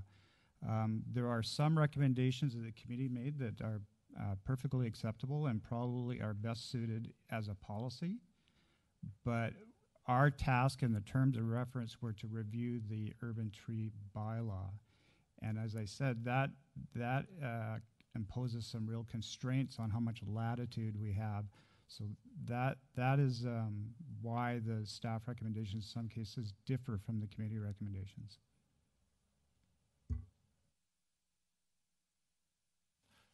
As a follow-up, can you please, we've been talking about Royal Colwood. What about OV, Olympic View? Are they in the same position with the trees that they have on their property? Excluding the development area. I'm talking about the golfing area right now. My understanding is most of the Olympic View is covered with a development permit area, so it would not be subject to the same conditions. Gordy? Thank you, Madam Chair. Just getting back to your point, Dennis, if I'm understanding it correctly, it's, from what I'm hearing, it's difficult to put all the recommendations from the task force into a bylaw because of the structure and the legislative framework that is necessary to write a bylaw, right? So that's why it's a little more blunt. However, there could be some policies drafted that would kind of carry out what the task force is recommending? I guess I'm just looking for, because council was pretty supportive, and I'm just trying to understand the process. Council was really supportive of the recommendations. And so I think what we're trying to rationalize is how do we, given the limitations of a bylaw, support the recommendations, for the most part, that the task force is recommending. Sorry, Trying to understand the difference. I think we need to focus back on the motion. Okay.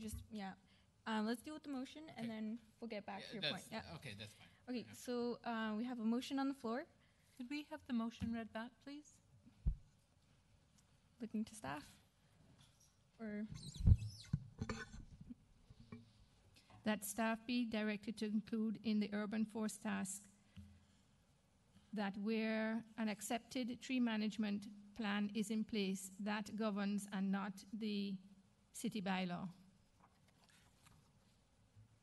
Okay, so accepted by the city, I want to make okay, I'll that say clear. accepted by the and, city. And I would just want to comment on that. We've already created two classes of properties by having environmental development permit areas have their own set of rules. So having another set for the Royal Colwood doesn't seem to be too big a stretch to me. It's the logical thing to do. And it's a one-off. Not many property owners are going to go out and hire arborists and foresters and land managers to prepare a tree management plan. It's way beyond well, they're not going to pay that much money. They're just going to follow the bylaw. But I've had a fundamental problem with this bylaw from day one in that we're treating the general residents of Colwood one way, and we're treating the ones that happen to have the misfortune to be in an environmental development permit area another way altogether. And I really fundamentally disagree with that, and I would love to see that addressed when we change the OCP. That would be the appropriate place for that. okay, any other discussion on the motion? Sorry. Rob? So,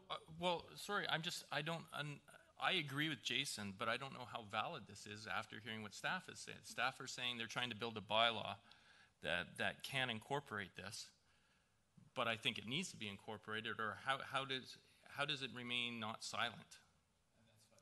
Yeah, and I knew that's where Gordy was going, but that's why I'm having a hard time figuring out how to vote on this. If I may address council, isn't there a way? I'm actually going to let staff speak. Thank you. Thank you. Madam Chair, I'd just like to reiterate an earlier point that if the committee would like to recommend that this be initiated as a change to the bylaw, staff could be directed to look at how that could be incorporated either through bylaw or policy. So in terms of how this is implemented, staff can help council with that. So in terms of how this is implemented, we can assist with recommendations to do it legally and within the context of either city policy or bylaw. Carol? So does that mean changing the motion perhaps to refer back to staff to determine what that policy and or bylaw change would be? I think that would be appropriate, but my point would be that the policy and the bylaw have to be adopted at the same time, or it's a totally meaningless policy.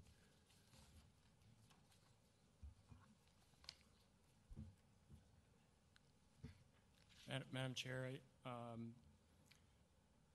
think what Councillor Nault's proposing actually could be incorporated into the bylaw. It's not unlike today, the bylaw states, and I'm paraphrasing probably very poorly, that it doesn't apply in areas where there is environmental development permit areas.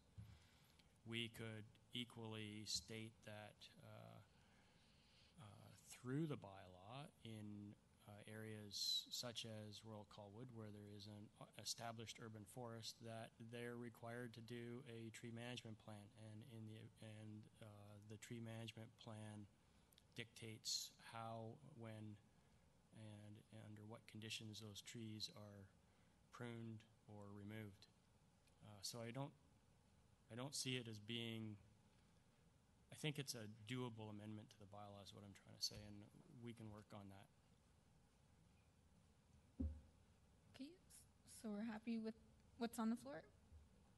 Okay, so I'm going to call the question. All those in favor? Opposed? None? Okay, so that carries. And now further on that, I would have to say that the staff recommendation on changes to protected trees, I agree with, as I pointed out at the meeting where we discussed this with my little calipers, that a 60 centimeter tree at DBH is a very, very big tree indeed. And the number of trees that would be protected under the bylaw if we exempt anything up to 60 centimeters. As I said, there's something like 50 trees in my yard, only 2 of them would meet that criteria, and a lot of those are close to 100 years old. So I do agree with the staff recommendation of 30 centimeters for those specific trees. The recommended security deposit, I totally disagree with. It's onerous, it's punitive, and if we do bring forth a security deposit, I suggest that the deposit be no higher than the cost of the replacement tree would be. So I think the committee was recommending replacement tree be a 2-meter planting. So if we could investigate what the cost of a 2-meter tree is, it's not $1,000 a tree. I can guarantee that. So I'm really thinking that the task force recommendation of no security deposit for 1 to 5 trees is the way to go. So I will make the motion that that recommendation stand and be incorporated into the new bylaw, that for 1 to 5 trees there be no security deposit required.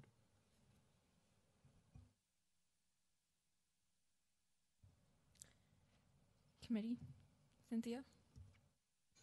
I completely support that. In fact, the whole bylaw, given that I've got to be the original tree hugger, that's probably why I ran for council in the first place, thought it was better than chaining myself to the trees. And that's the truth. That's not a made-up story. I have lots of trees, and I love them, and I care for them, and sometimes I have the wrong tree in the wrong place, and I just feel that this bylaw is very heavy-handed. It is not the residents who have created the problem. It is development that's created the problem in Colwood with our lack of tree cover. And so I wholeheartedly support there not being deposits, because right now there's a whole lot more sticks than carrots. There's a lot more, regulation. It completely bothers me that I can plant. I can't tell you how many trees I've planted, but I've planted a lot of trees, and some of them have had to go. I've planted certainly more than I've ever taken down, but to have the city come and tell me what I can do in my own backyard with the trees that I planted there myself is really pushing it. It is unpalatable in the extreme. I feel like you should tell me what color I should have in the bedroom. It's that personal for me.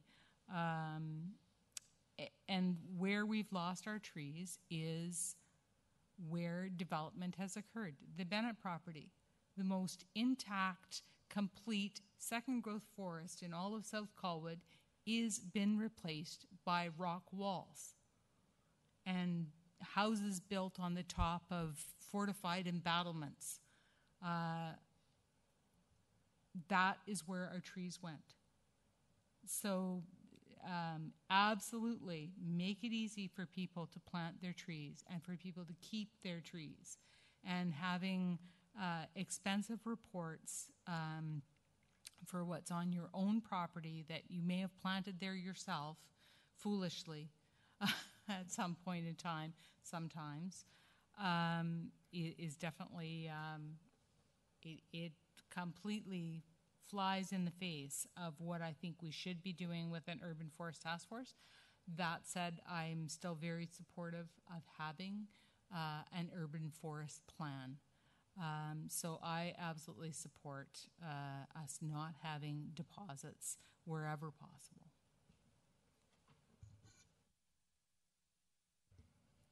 Anyone else? Carol? Any appetite to lower that to 1 to 4 trees? Because I think any residential property owner would be hard pressed to find 5 trees.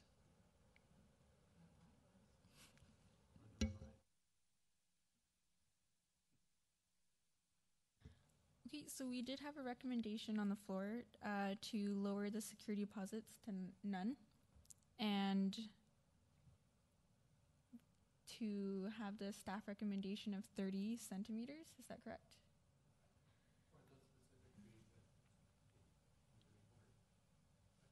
Douglas fir and a few others. And I know the task force doesn't agree with me on that, but when you count how many trees on urban properties are 60 centimeters and above, it's precious few. Cynthia? Sorry, I hadn't thought about the second part of the motion.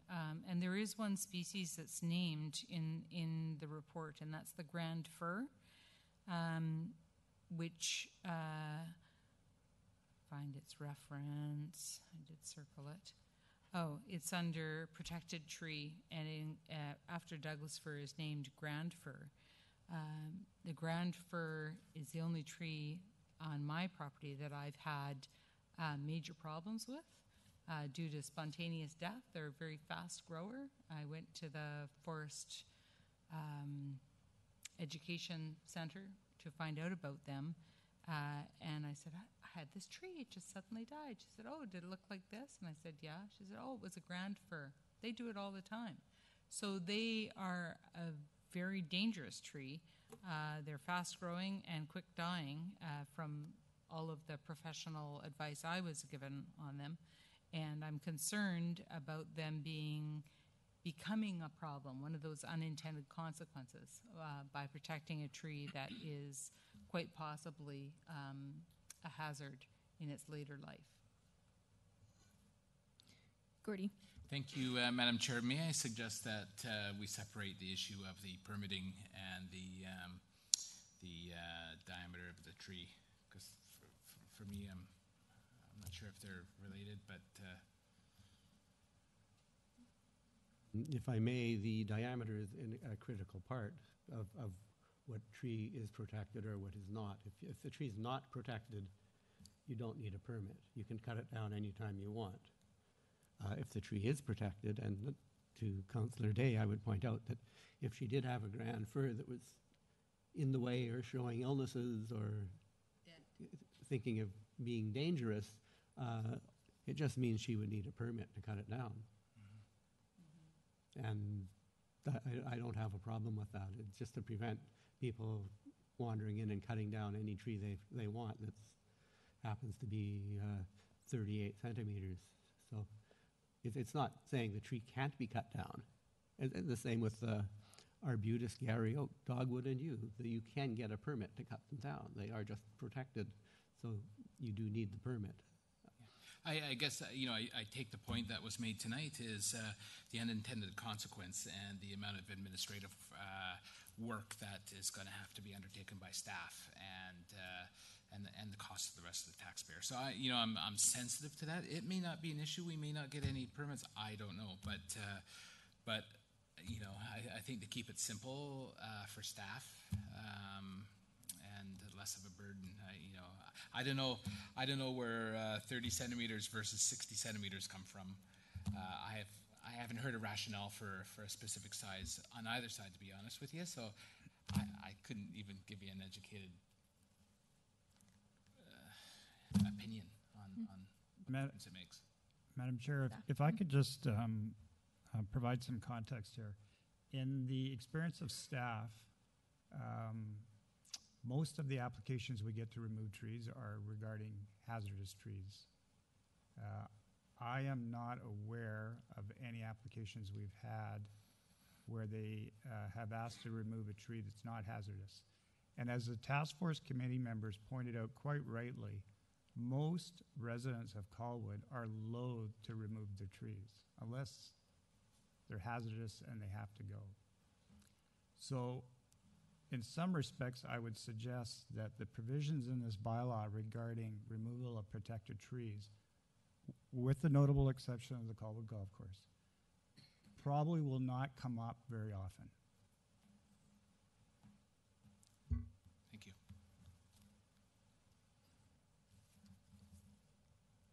Okay, so that being said, are you willing to separate? What's committee's feeling? Do we want to separate? I'd like to separate. I don't see how you can separate a DBH from a definition of a protected tree. No, I just mean the If security you have deposit. no size, it's any tree you want. Like, you're going to need to get a permit to cut down a tree that's that big around if it's not defined. So the idea of the size definition was to exclude trees that are not mature or big or important to the canopy. Gotcha.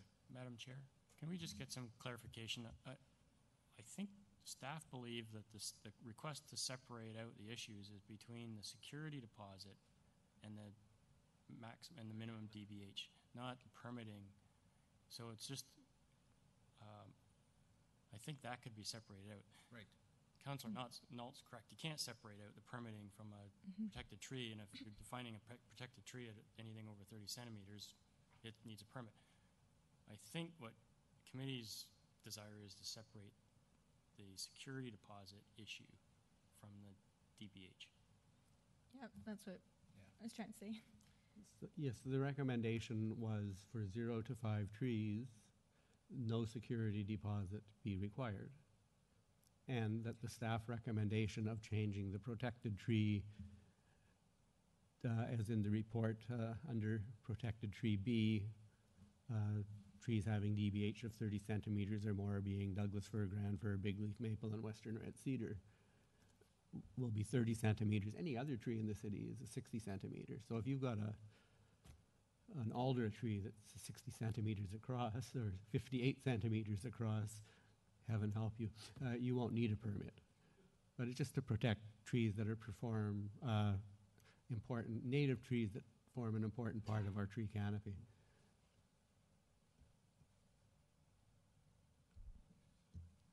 Sorry, I'm confused. So is that separated? Are you letting us separate it? Or? As I said, you can't separate a tree size from the definition of a protected tree, because without a size, every tree is going to be protected.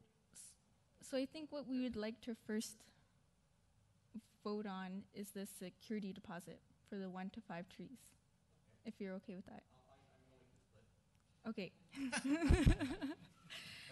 Okay, so then the first being 0 security deposit for the 1 to 5 trees. So calling the question, all those in favor? Opposed? Okay, seeing none opposed, that carries. The second half, making it 30 centimeters instead of 60 centimeters for the protected trees. No, only for those specific trees. Sorry, okay. So the bylaw will read, any tree that's 60 centimeters or more is by definition protected. But if it happens to be one of those 4 species, the limitation is 30 centimeters or more. So basically, you don't need a permit if the tree is under 60 centimeters unless it's one of these defined trees, arbutus, Gary oak, Pacific dogwood, Pacific yew. They have their own special definition in the bylaw. And then Douglas fir, grand fir, big leaf maple, and western red cedar would have a separate definition of 30 centimeters. Everything else is 60. I see staff inching. Madam Chair, can I suggest that you accept the protected tree as submitted by staff? The definition?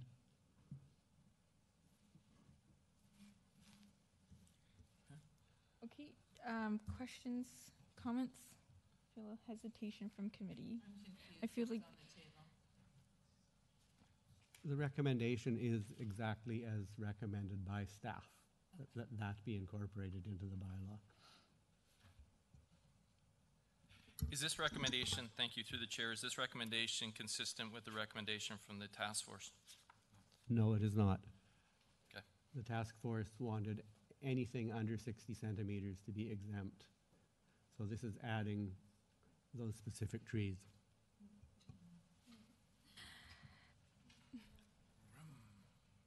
Madam Chair, may I clarify a little bit, just to kind of add to what Councillor Nault has said?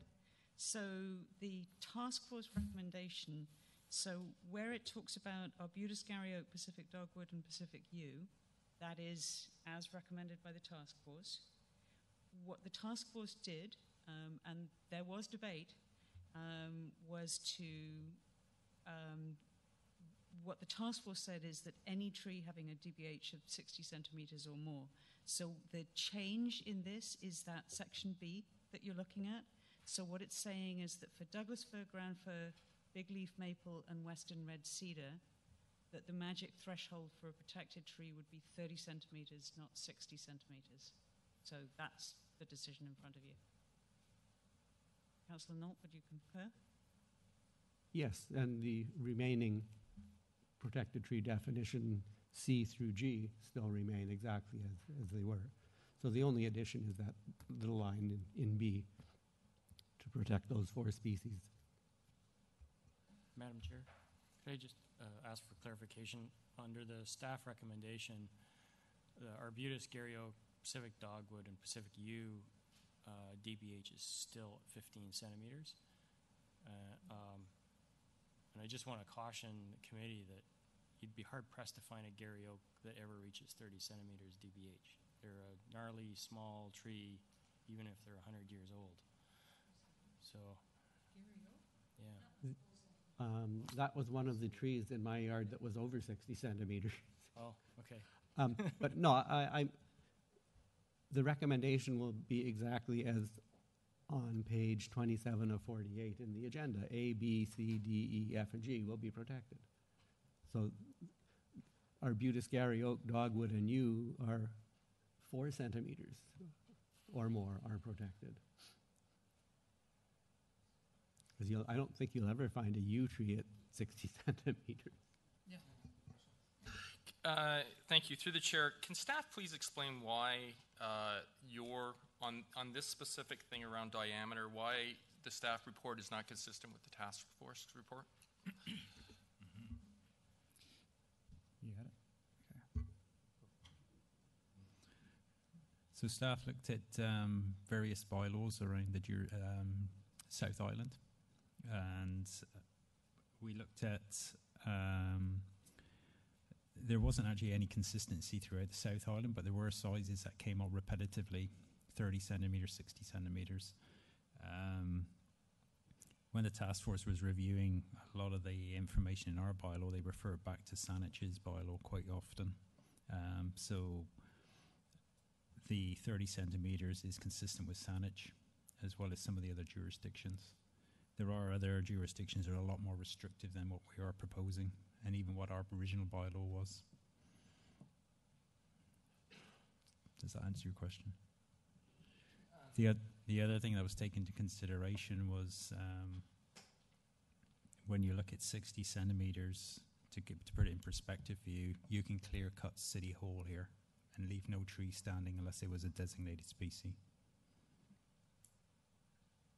So I guess to follow up, I guess what I'm concerned about or confused about or not understanding is staff was part of the task force.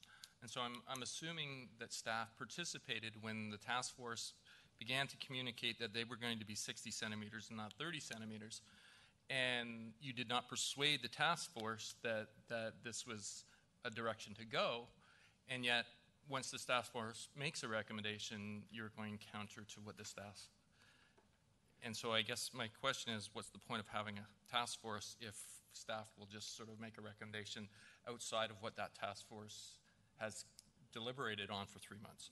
And that's what I'm struggling with, and trying to If figure I out when to may- make a decision. If I may, not all of the task force agreed with that recommendation, so it wasn't a unanimous vote. We brought it back to council to consider because that's a very important part. As a wood researcher for over 30 years, I can tell you in this area, a 30-centimeter Douglas fir tree can be 30 meters tall. So, and you don't want to protect that, that's a very significant tree. If you take all of those out of the equation in Colwood, you're not going to protect very many trees. So I think the staff recommendation is very reasonable.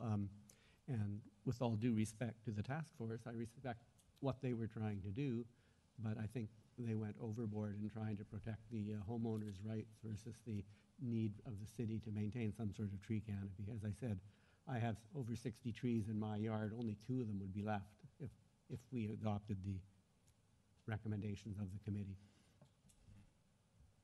Staff? Madam Chair, staff were there as a supportive role and providing information, but that, with that particular subject, staff weren't supportive of that move to 60 centimeters. Carol? Can I ask a question through to Judith? You? So clear me again.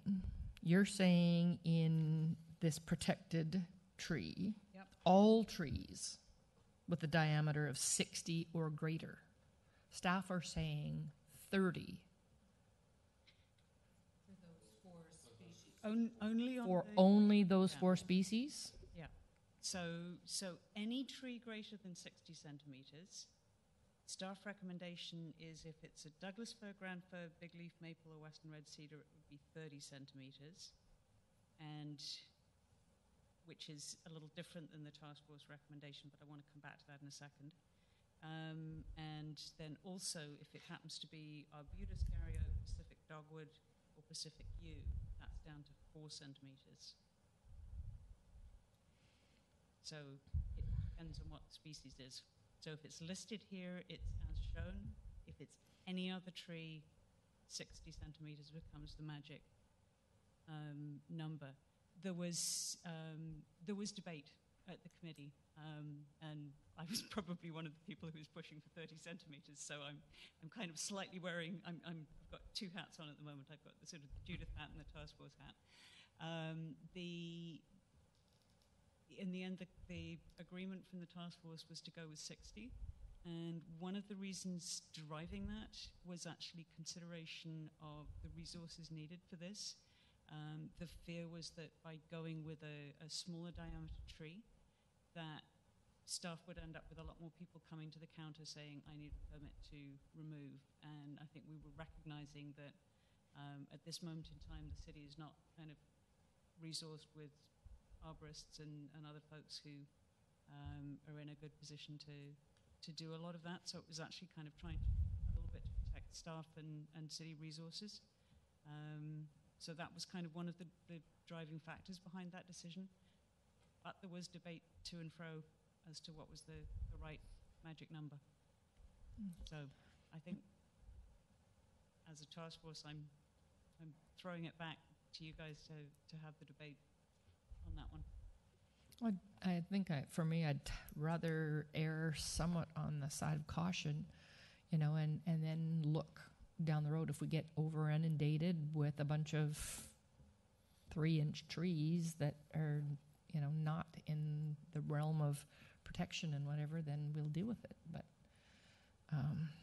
to move it forward, I see the right names in the protected species, and size-wise, I think,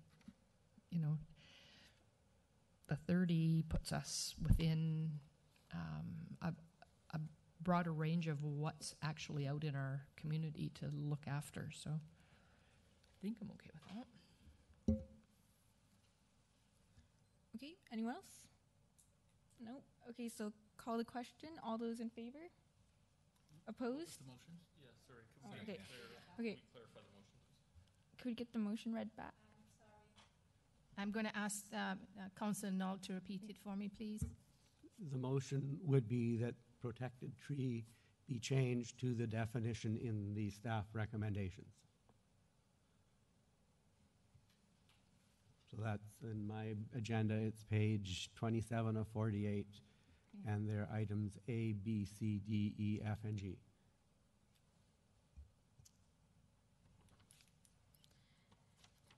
Which is making those specific species protected at, sorry, 30 to 60, from 60 to 30, and then adding the 4 additional species.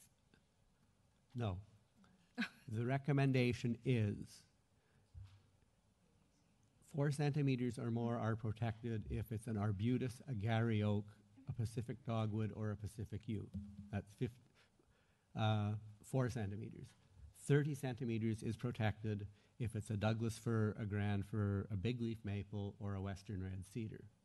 Any other tree is protected if it's 60 centimeters or more, and then the other definitions here are for retained tree, replacement tree, significant tree, and wildlife tree.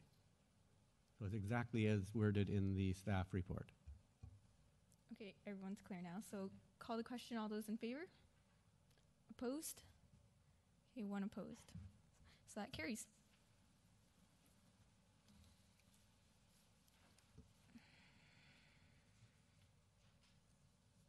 So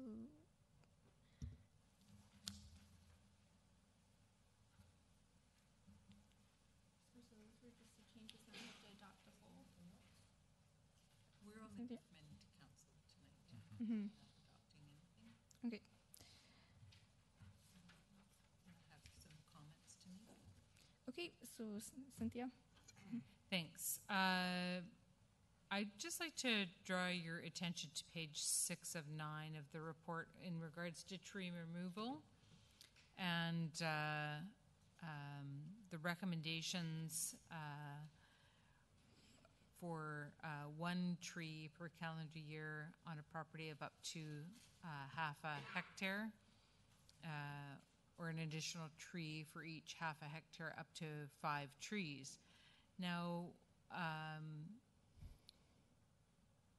what seems odd to me about that recommendation is that small lot properties are being treated much the same as very large, well-established properties. So, you know, taking 1 tree from a very small lot has a much bigger impact than taking a tree from one tree from a very large lot.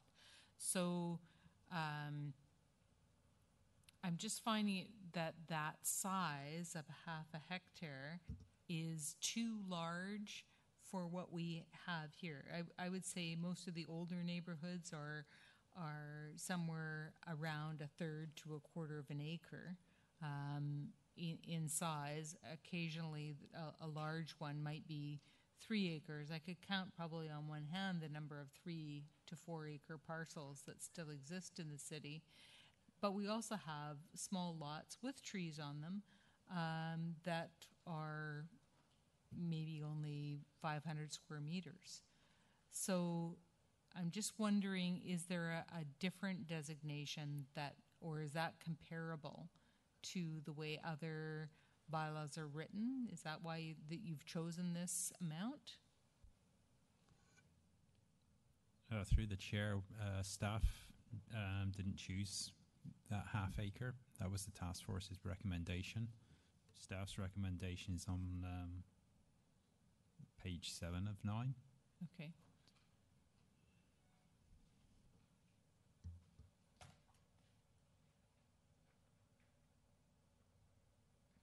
Anything else? I just hadn't caught that wasn't the recommendation, so I'm just catching up.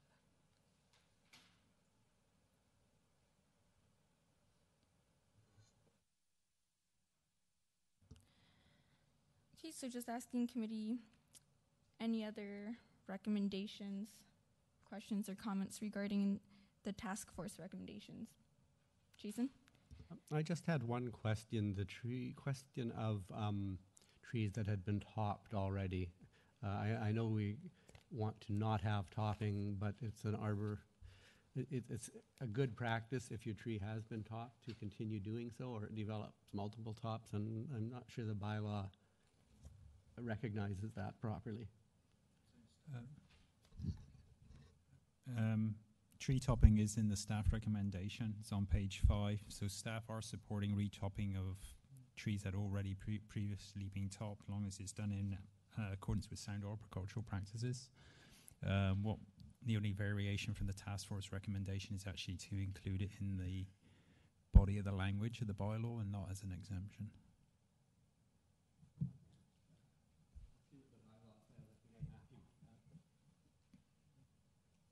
Okay, anything else from committee? Cynthia? I just have one further question, which is in regards to targeting development for tree retention. What this bylaw seems to me has been brought in to address the problem of our tree canopy disappearing, which has largely disappeared as a result of development. So going forward, how does this work now as developments come forward? Will they be required to present a tree retention plan, or are they going to be covered under the bylaw as well? So you're referring to cases through you, Madam Chair, you're referring to properties that are subject to either a development permit or rezoning process? Okay. So currently the process that we use for those particular properties is they have to submit a tree management plan, which includes the trees that will be protected, how they will be protected, the trees that will be removed, the trees that will be replaced, and they also have to bond for that. And so is there limitations on how many trees can be taken out? Do they have to retain a certain amount of trees on the site? Because it involves a development permit, it's more of a negotiated process because it usually involves the addition of new development and infrastructure work. So staff try to use the policies that are in the OCP around retaining as much as possible the natural vegetation. So it is a more iterative process than this bylaw would be outside of the development permit area. And just my last question is that on the first page under the overview, it said staff would be developing a guide to assist the public with the objectives of the official community plan. Now, is that being driven by the OCP or is that being driven by the urban forest management bylaw? Through Madam Chair, what staff indicated as part of our meetings with the urban task force is that there were recommendations they were making that didn't necessarily fit within a bylaw, but certainly were appropriate as a policy and as a guideline. So staff in the report have said that we would create a guideline to assist the public in how the bylaw would be applied. Okay. That doesn't really help me with how this is working. To me, the bylaw has been developed as a result of problems with development, and it's targeting residents. And so I want to know, how are you targeting development? So I'm going to let Jason sneak in, and then staff. Okay, one of the reasons for the bylaw was under the existing structure. You can file all those tree management plans and so forth, but if you don't obey them, the only recourse the city had was to take you to court. Now the penalties as defined in this bylaw will apply to each and every tree that are illegally cut. So there's a big financial incentive now for the developers to follow their plan, whereas before there was no incentive.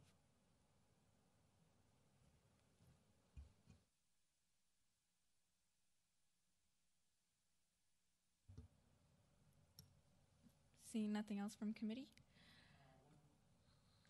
one further note. I believe staff was requesting some sort of direction regarding developing an urban forest management plan.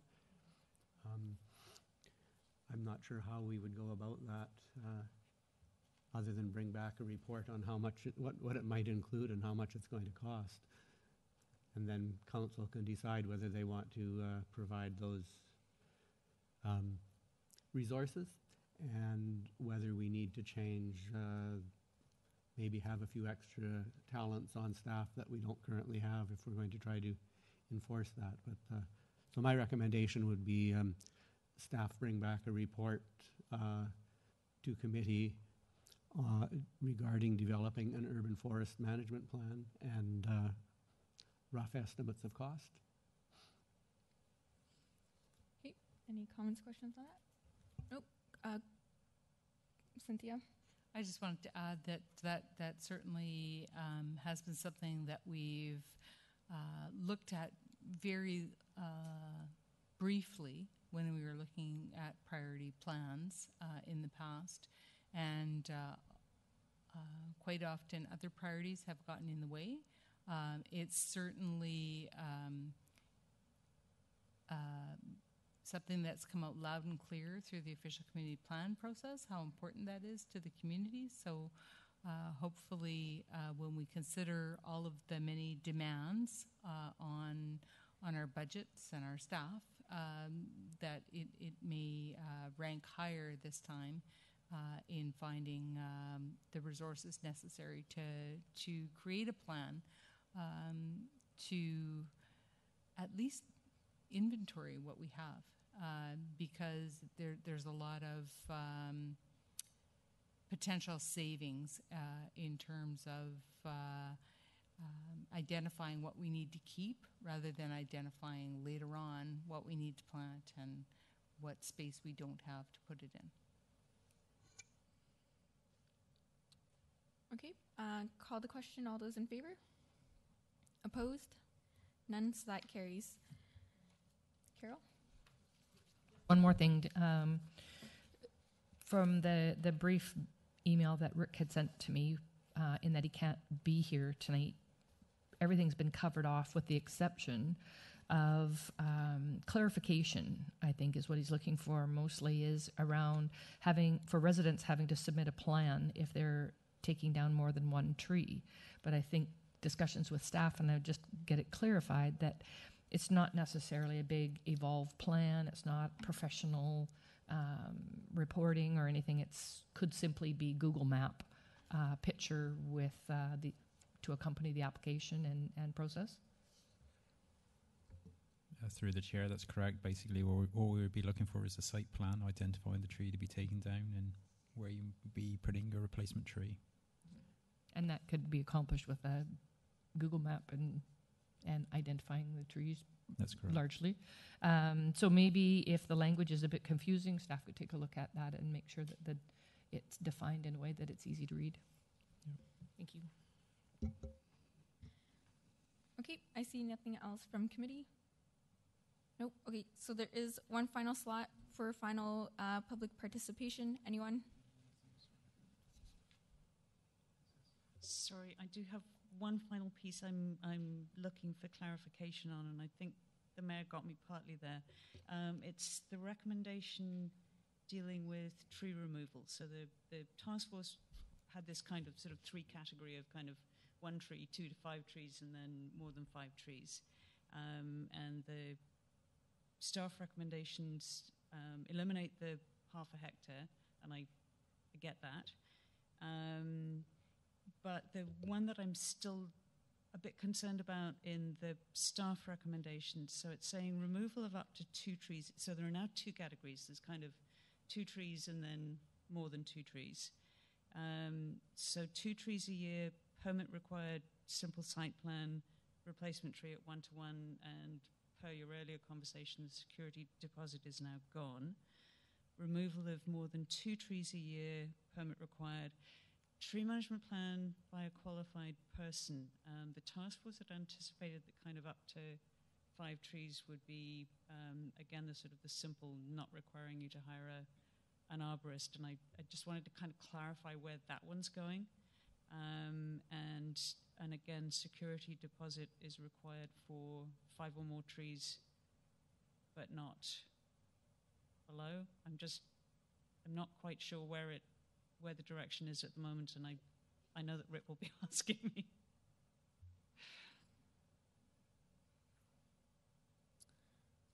Okay. Anyone else from the public? Carol?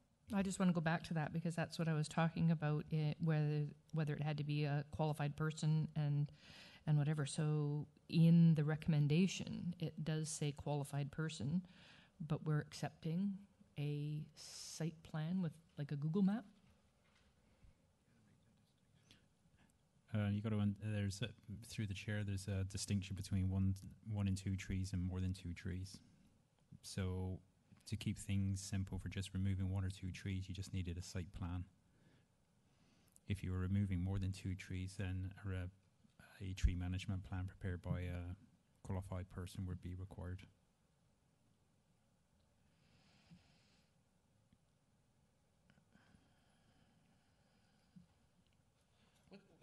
I don't.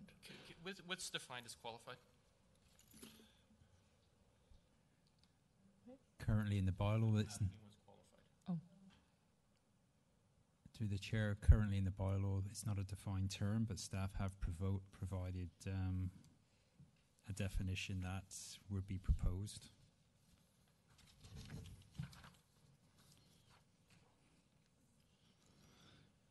So a qualified person means a professional with appropriate education, training and experience, fully insured and in good standing with the relevant professional association, and includes but not limited to an arborist, professional forester, landscape architect and qualified environmental professional. Some of that language is taken from your OCP draft.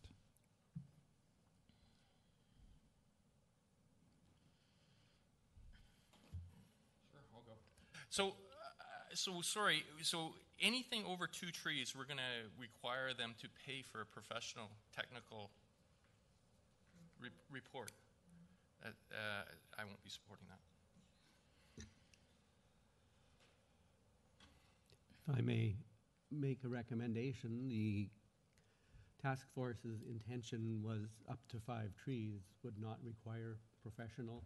So if we change the staff recommendation to say removal up to 5 trees per calendar year, permit, site plan, replacement tree, removal of more than 5 trees per calendar year, permit, tree management plan, etc. So I will move that as It's consistent with some of the other modification to the staff recommendation. Anything else? Any other discussion on the motion? Call the question. All those in favor? Opposed? None. That's carried.